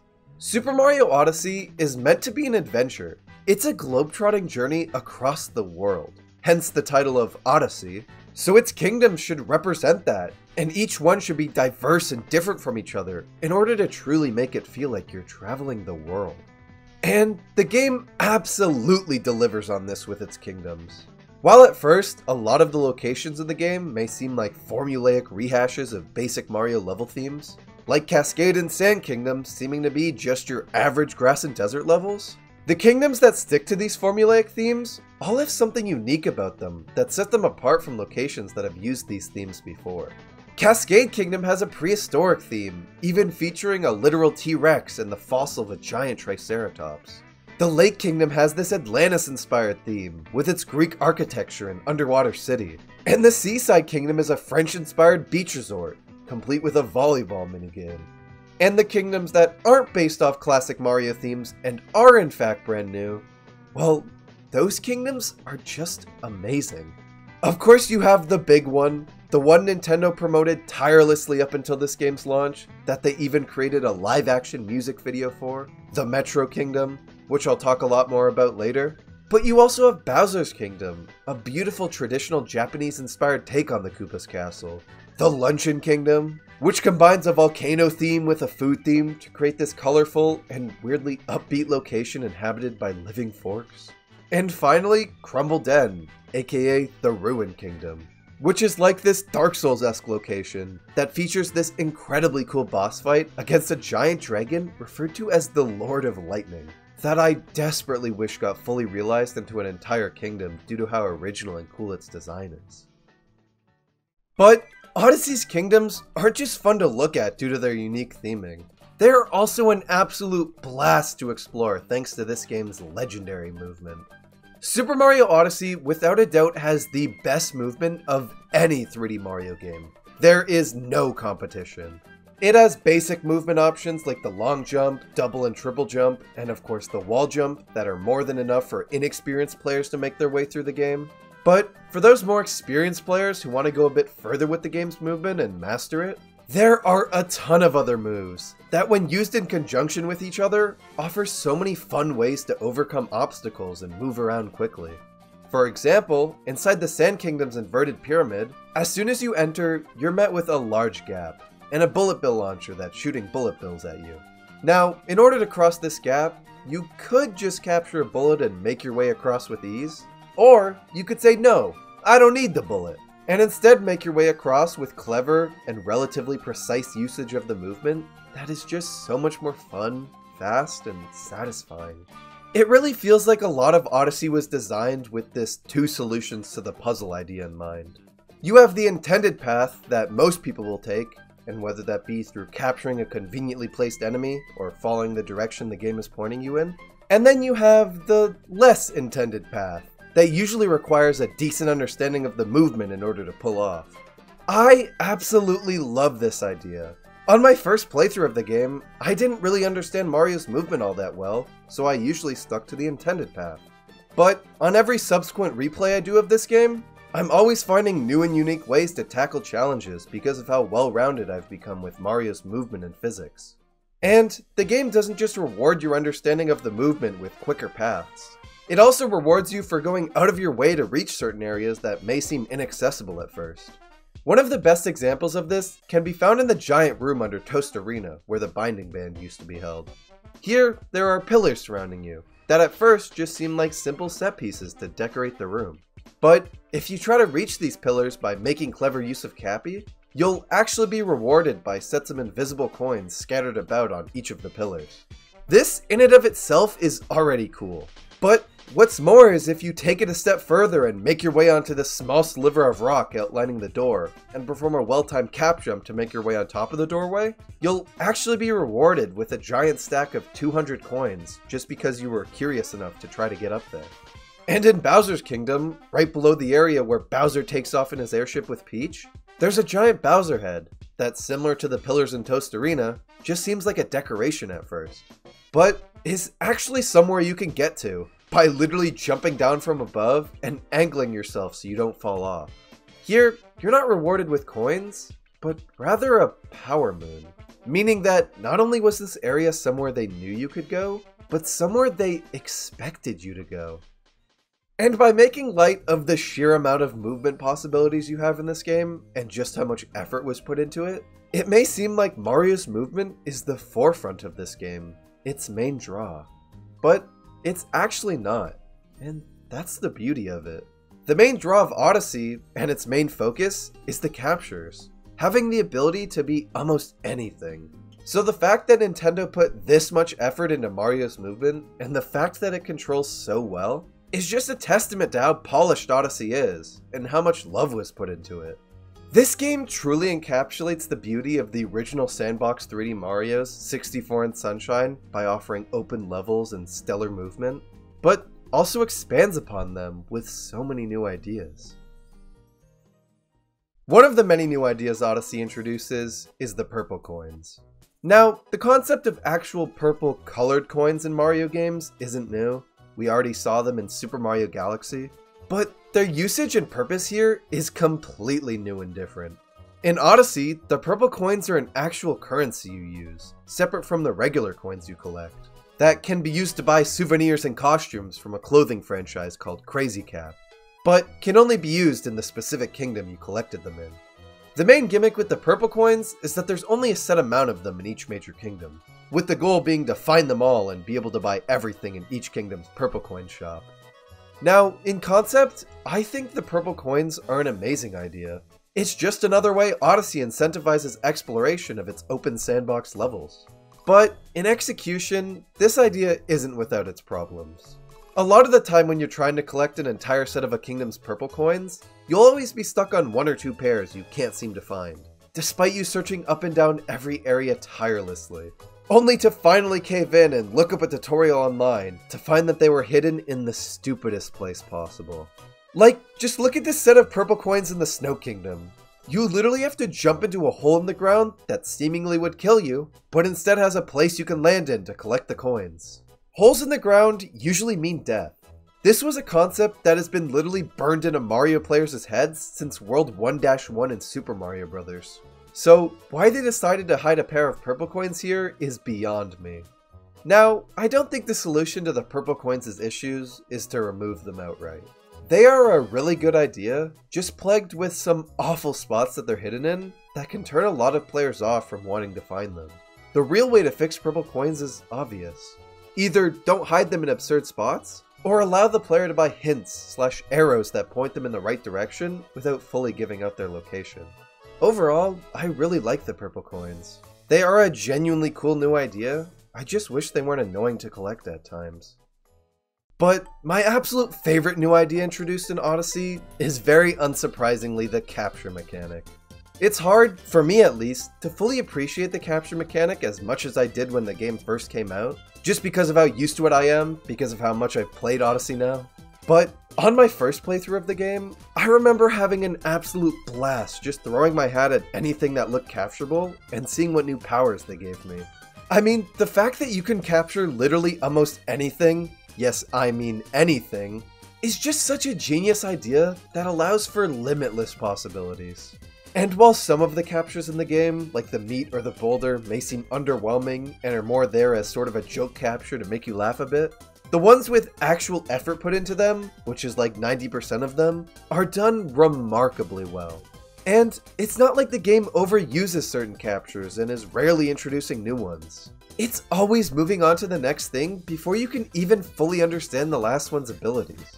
And despite there being over 50 things to capture in the game, Odyssey feels like it barely scratches the surface of this mechanic's potential. These captures aren't just one-off things to solve a puzzle that become useless right after either. They open so many possibilities within levels, so many different ways to traverse around, and are, for the most part, so unique from one another. The fact that within the first hour of this game, you can be a frog, an electrical wire, a chain chomp, a T-Rex, a pair of binoculars, a bullet bill, a Goomba, and a cactus, just shows the beauty of this mechanic and how many ideas it throws at you in such a short period of time. Even if we don't ever get an Odyssey 2, I really hope this mechanic returns in some shape or form. Nintendo could do so much with it. And all of this, the movement, the purple coins, the capture mechanic, the creativity, it all culminates together in the absolute pinnacle of Super Mario Odyssey, New Donk City. New Donk City is one of my favorite locations in any Mario game. There is so much to do here. You have its main mission, which first involves visiting the location during a thunderstorm and scaling the city hall to defeat the giant Mecha Wiggler who's been sucking the power from the city. Then you're recruiting band members for Pauline's festival, investigating the sewers of New Donk City, and finally taking place in the festival, which is still one of the coolest moments in any Mario game. But you also have everything outside of the main mission. I mean, you have an entire city to explore here. You can jump off cars, swing off streetlights, race an RC car, jump rope, and even play through a remake of Super Mario Bros. 1-1 in the theater. I can see why Nintendo was tirelessly promoting this up until the game's launch. There is just so much content, so many ideas crammed into this one level. And the little things, like sitting down next to this guy on a bench and getting a moon for it as he appreciates your company, or the various Donkey Kong references spread all over due to the city's connection with Donkey Kong and Pauline, just fills the place with life, and really makes it capture the essence and craziness of the city it's inspired by, New York City. New Donk City isn't the pinnacle of Super Mario Odyssey just because of what it introduces. It's the pinnacle of Super Mario Odyssey because of how it takes advantage of everything the game has shown you thus far and combines it all together in this beautiful amalgamation of creativity and love. I will never not love opening the game just to jump around here. It truly is a masterpiece of a kingdom. Despite the overwhelming amount of praise Odyssey got and still receives today, there is one critique almost everyone has about this game. And that's the moon system. One of the biggest things Odyssey did to streamline its open-ended sandbox gameplay was remove the boot-out system that plagued 64 and Sunshine, and instead allowed players to just keep adventuring after they had found a moon, with the obvious exception of multi-moons. This was obviously a great change, one of the best to the Mario sandbox formula. But with moons not kicking you out of a level, Nintendo was able to place way more around than they would in the old games. Instead of a level having 7 or 8 stars or shines to collect, now stages had between 40 to almost 90 moons in them. Some of these moons are in well-crafted sub-areas or just good hiding places, while others are just kinda there. A lot of people believe the reason for these out-in-the-open moons existing in the first place was because Nintendo wanted you to just be able to pick up the game and play for 5 minutes and be able to collect a moon, since the Switch is portable and all. And while these out-in-the-open moons have never really bothered me, I can absolutely see why people are annoyed at how lazy it feels like some of the game's moons were placed. I think there is a lot of good to come out of Odyssey's moon system though. I mean, outside of the exploration it encourages, you also have the sub-areas. The sub-areas, especially in the post-game, is one of the most underrated aspects of Super Mario Odyssey. The game has tons of them spread all throughout each kingdom, with every one containing a fun challenge that takes advantage of one of the game's mechanics. And whether that be a capture, Mario's movement, or sheep, They are, for the most part, a ton of fun and really creative at times. Outside of the main moon each sub-area has, there is also a secret second moon that is usually found by completing a harder challenge or searching around the place. I've always enjoyed the sub-areas in this game. They're what I look forward to whenever I get to the post-game, just because of how creative a lot of them get. Finally though, before I talk about Bowser, there's one last thing I want to mention, and that's the costumes. I remember when Nintendo first revealed costumes for this game, my and a lot of others' reactions to the news was just, oh, okay, that's pretty cool, but I'm probably just gonna stick to Mario's regular outfit. But when the game came out, I couldn't stop wearing different costumes due to how silly or cool a lot of them were. There's just some novelty to dressing Mario up in a cowboy hat, or clown suit, or football outfit, or nothing, and just running around and playing the game that way. Each major kingdom also has a purple coin outfit that dresses Mario in the appropriate clothing so he fits in wherever he's exploring. One of my favorite things about Odyssey's costumes though, is the references a lot of them hold, and just how deep some of these references go. For example, in New Donk City, you can buy the Builder outfit, which is an obvious reference to Mario's appearance in Super Mario Maker. However, in the Wooded Kingdom, you can buy the Scientist outfit, which at first looks like a completely new look for Mario, but is actually a deep-cut reference to Mario's appearance in a 1994 Japanese commercial for the Super Game Boy accessory. I still to this day think this is one of the coolest things. Not only does Odyssey allow you to dress Mario up and have him run around in absurd outfits, the outfits themselves are callbacks to Mario's past that really make this game feel like a celebration of Mario. More on that later though. For now, let's talk about Bowser. In Super Mario Galaxy, Bowser was the most threatening he had ever been. I absolutely loved it. The way he crashed the Star Festival, ripped Peach's castle up from the ground, lifted it into space, and how menacing he felt whenever you interacted with him, just made Bowser feel like a real villain that you had actual motivation to defeat, and not a dad who was trying to have a pool party with his son. In the next game, Super Mario Galaxy 2, Bowser retained some of the things that made him feel threatening in Galaxy 1, but just didn't have the same vibe. Largely due to how much Galaxy 2 sacrificed its story and atmosphere for better gameplay. And then in 3D World, Bowser just felt goofy. I mean, yeah, it obviously fit in and worked for 3D World, but Bowser has always been at his best when he's felt like an actual threat. It's what makes finally defeating him feel so satisfying. And when I say Odyssey delivers on making Bowser feel like a threat, I mean it delivers.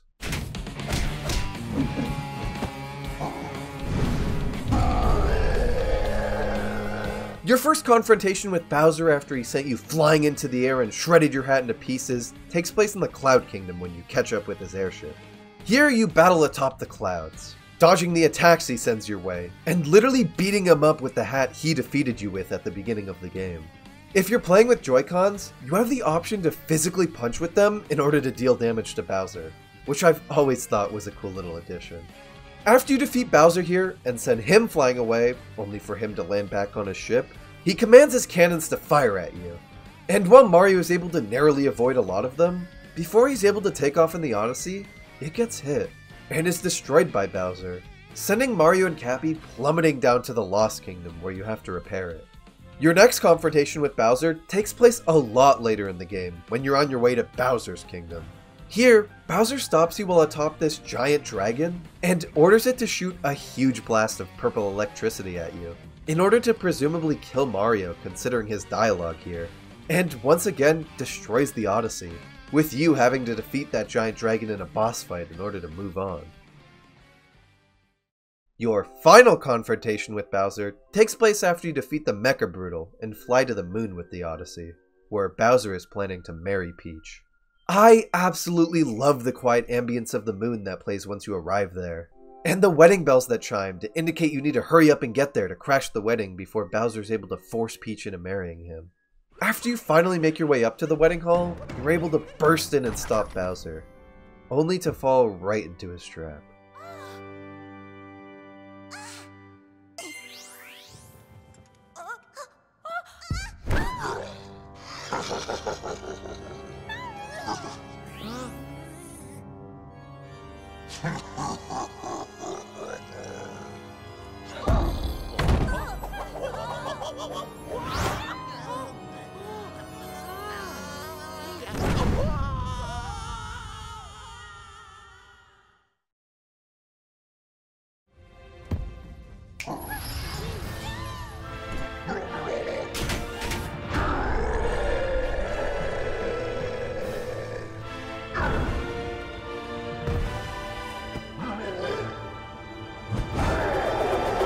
This final fight is just like the one in Cloud Kingdom.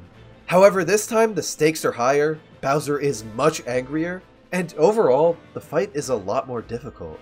You have to dodge his fire breath, the spiky balls he throws at you, and the fake hats. The music here is just phenomenal. It's one of my favorite Bowser themes ever. It captures the mood and atmosphere so well. And once you're finally able to push through and start punching him one last time, seeing him slam into the wall and finally be defeated is so satisfying.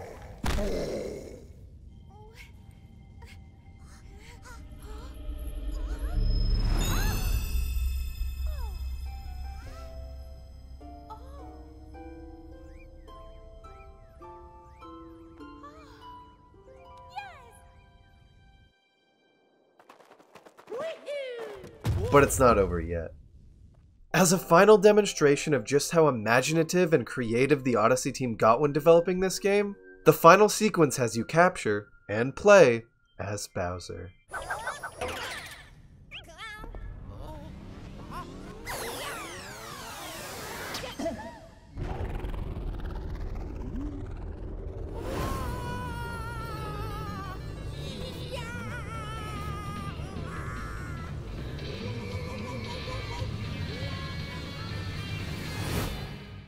In this final sequence, you use Bowser's raw strength to fight your way out of the collapsing insides of the moon. You can effortlessly break walls, shoot fireballs, and jump high up in the air as the character you've gone up against for years. There's this incredibly cool 2D section that you have to go through as well, that stylizes Bowser and Peach in their original 8-bit sprites. And of course, you have the final area. The area with an entire lyrical song attached to it.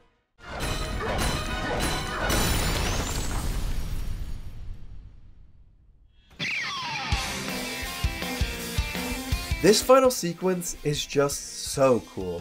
It makes me wish Galaxy got something like this.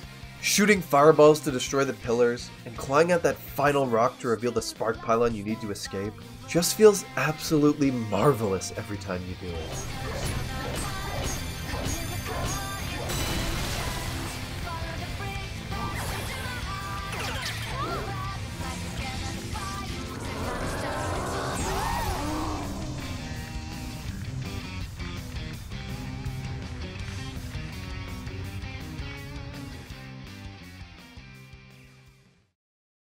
But, like with most Mario games, the credits rolling doesn't exactly mean your adventure is over. And in Odyssey's case, it's just the beginning. Remember when I said this game feels like a celebration of Mario? Well, there's no other place in Odyssey that feels more like a celebration of Mario and his legacy than the kingdom you unlock right after you beat the game. Welcome to the Mushroom Kingdom.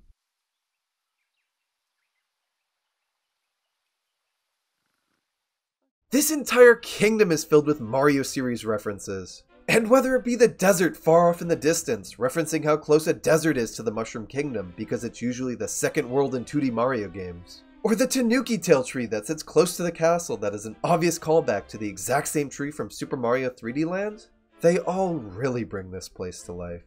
But there is no other Mario game that is referenced more here than the one that brought Mario to 3D in the first place. Super Mario 64. With the amount of callbacks to 64 here, the entire kingdom just feels like a beautiful love letter to that game. You got Yoshi on the castle, the jingle that plays when you drain the castle moat, jumping into paintings to rematch the bosses and hearing that iconic,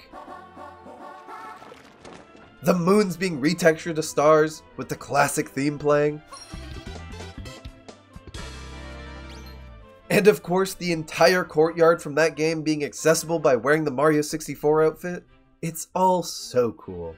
But the callback that really solidified my love for this kingdom is easily one of the simplest. You see, once you enter Peach's castle, you're greeted by a floor layout that is almost identical to the floor layout of the entrance from Mario 64. with the main thing missing being the doors to the other rooms. What's not missing though is the sun carpet on the ground that you looked up to the roof from in order to reach the wing cap level in Mario 64. When I first reached the castle on my very first playthrough, I immediately noticed this carpet and jokingly looked up just like I would in Mario 64, not expecting anything. But to my surprise, you are actually rewarded with a moon for this, which is just like, wow. That attention to detail is absolutely insane. The only people who would know to look up like that are people who've played Super Mario 64. So that level of acknowledgement for such a minor detail has always stuck with me. I don't care if it's just my nostalgia for Super Mario 64, I absolutely adore this kingdom. Outside of unlocking the Mushroom Kingdom though, after beating the game, you not only get more moons that repopulate every kingdom you visited, even the Cloud and Ruin kingdoms in the form of the Moon Rocks, you also unlock the ability to travel to 2 additional kingdoms, given you have enough moons. At 250 moons overall, you get to travel to the dark side of the moon, where you have one final fight with all of the Brutals. First, you have to beat them all in a row in a boss rush, where you have the disadvantage of the moon gravity and the inability to gain health, meaning you can die incredibly easily here and have to start from the very beginning.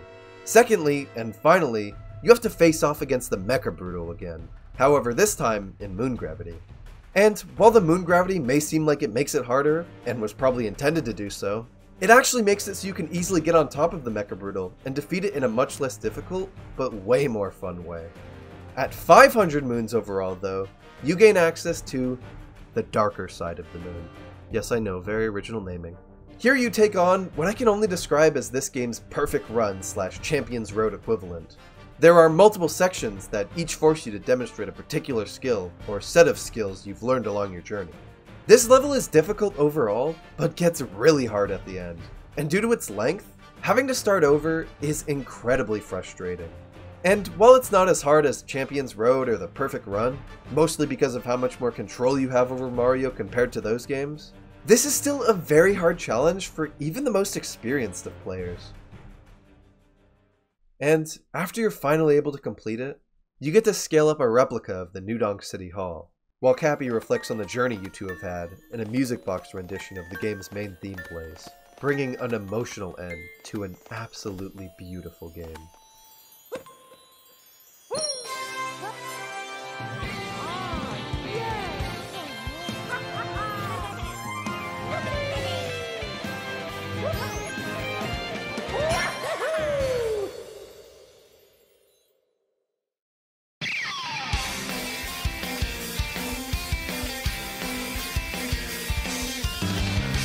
Super Mario Odyssey is an absolute masterpiece of an experience. Start to finish, first playthrough to fourth playthrough, and first speedrun attempt to 50th. This game took the foundation that 64 set and Sunshine built upon, and improved upon it in the best ways possible. You're not booted out of a level anymore. You have more incentive to explore than ever thanks to the abundance of moons and purple coins to collect. And level themes are better than ever. The movement is on another level, and is by far the best movement any Mario game, hell, any platformer has ever had. It's not overcomplicated at first glance, so it's easily approachable to newcomers. But when you actually take the time to dig deep and understand it, you realize all the possibilities it opens up, and just how much you can do with it despite it not being the game's central focus. The actual central focus of the game, the capture mechanic, is one of the coolest mechanics in any Nintendo game. The team understood the possibilities allowed for, and gave us so many things to capture. But at the same time, it feels like there could be so much more due to how unique the idea is. Super Mario Odyssey is a game I fell in love with when it came out. It's a game that's always surprising you, always exceeding your expectations, and always reminding you that Mario will forever be one of the greatest franchises to ever grace gaming. Super Mario Odyssey is an absolute masterpiece.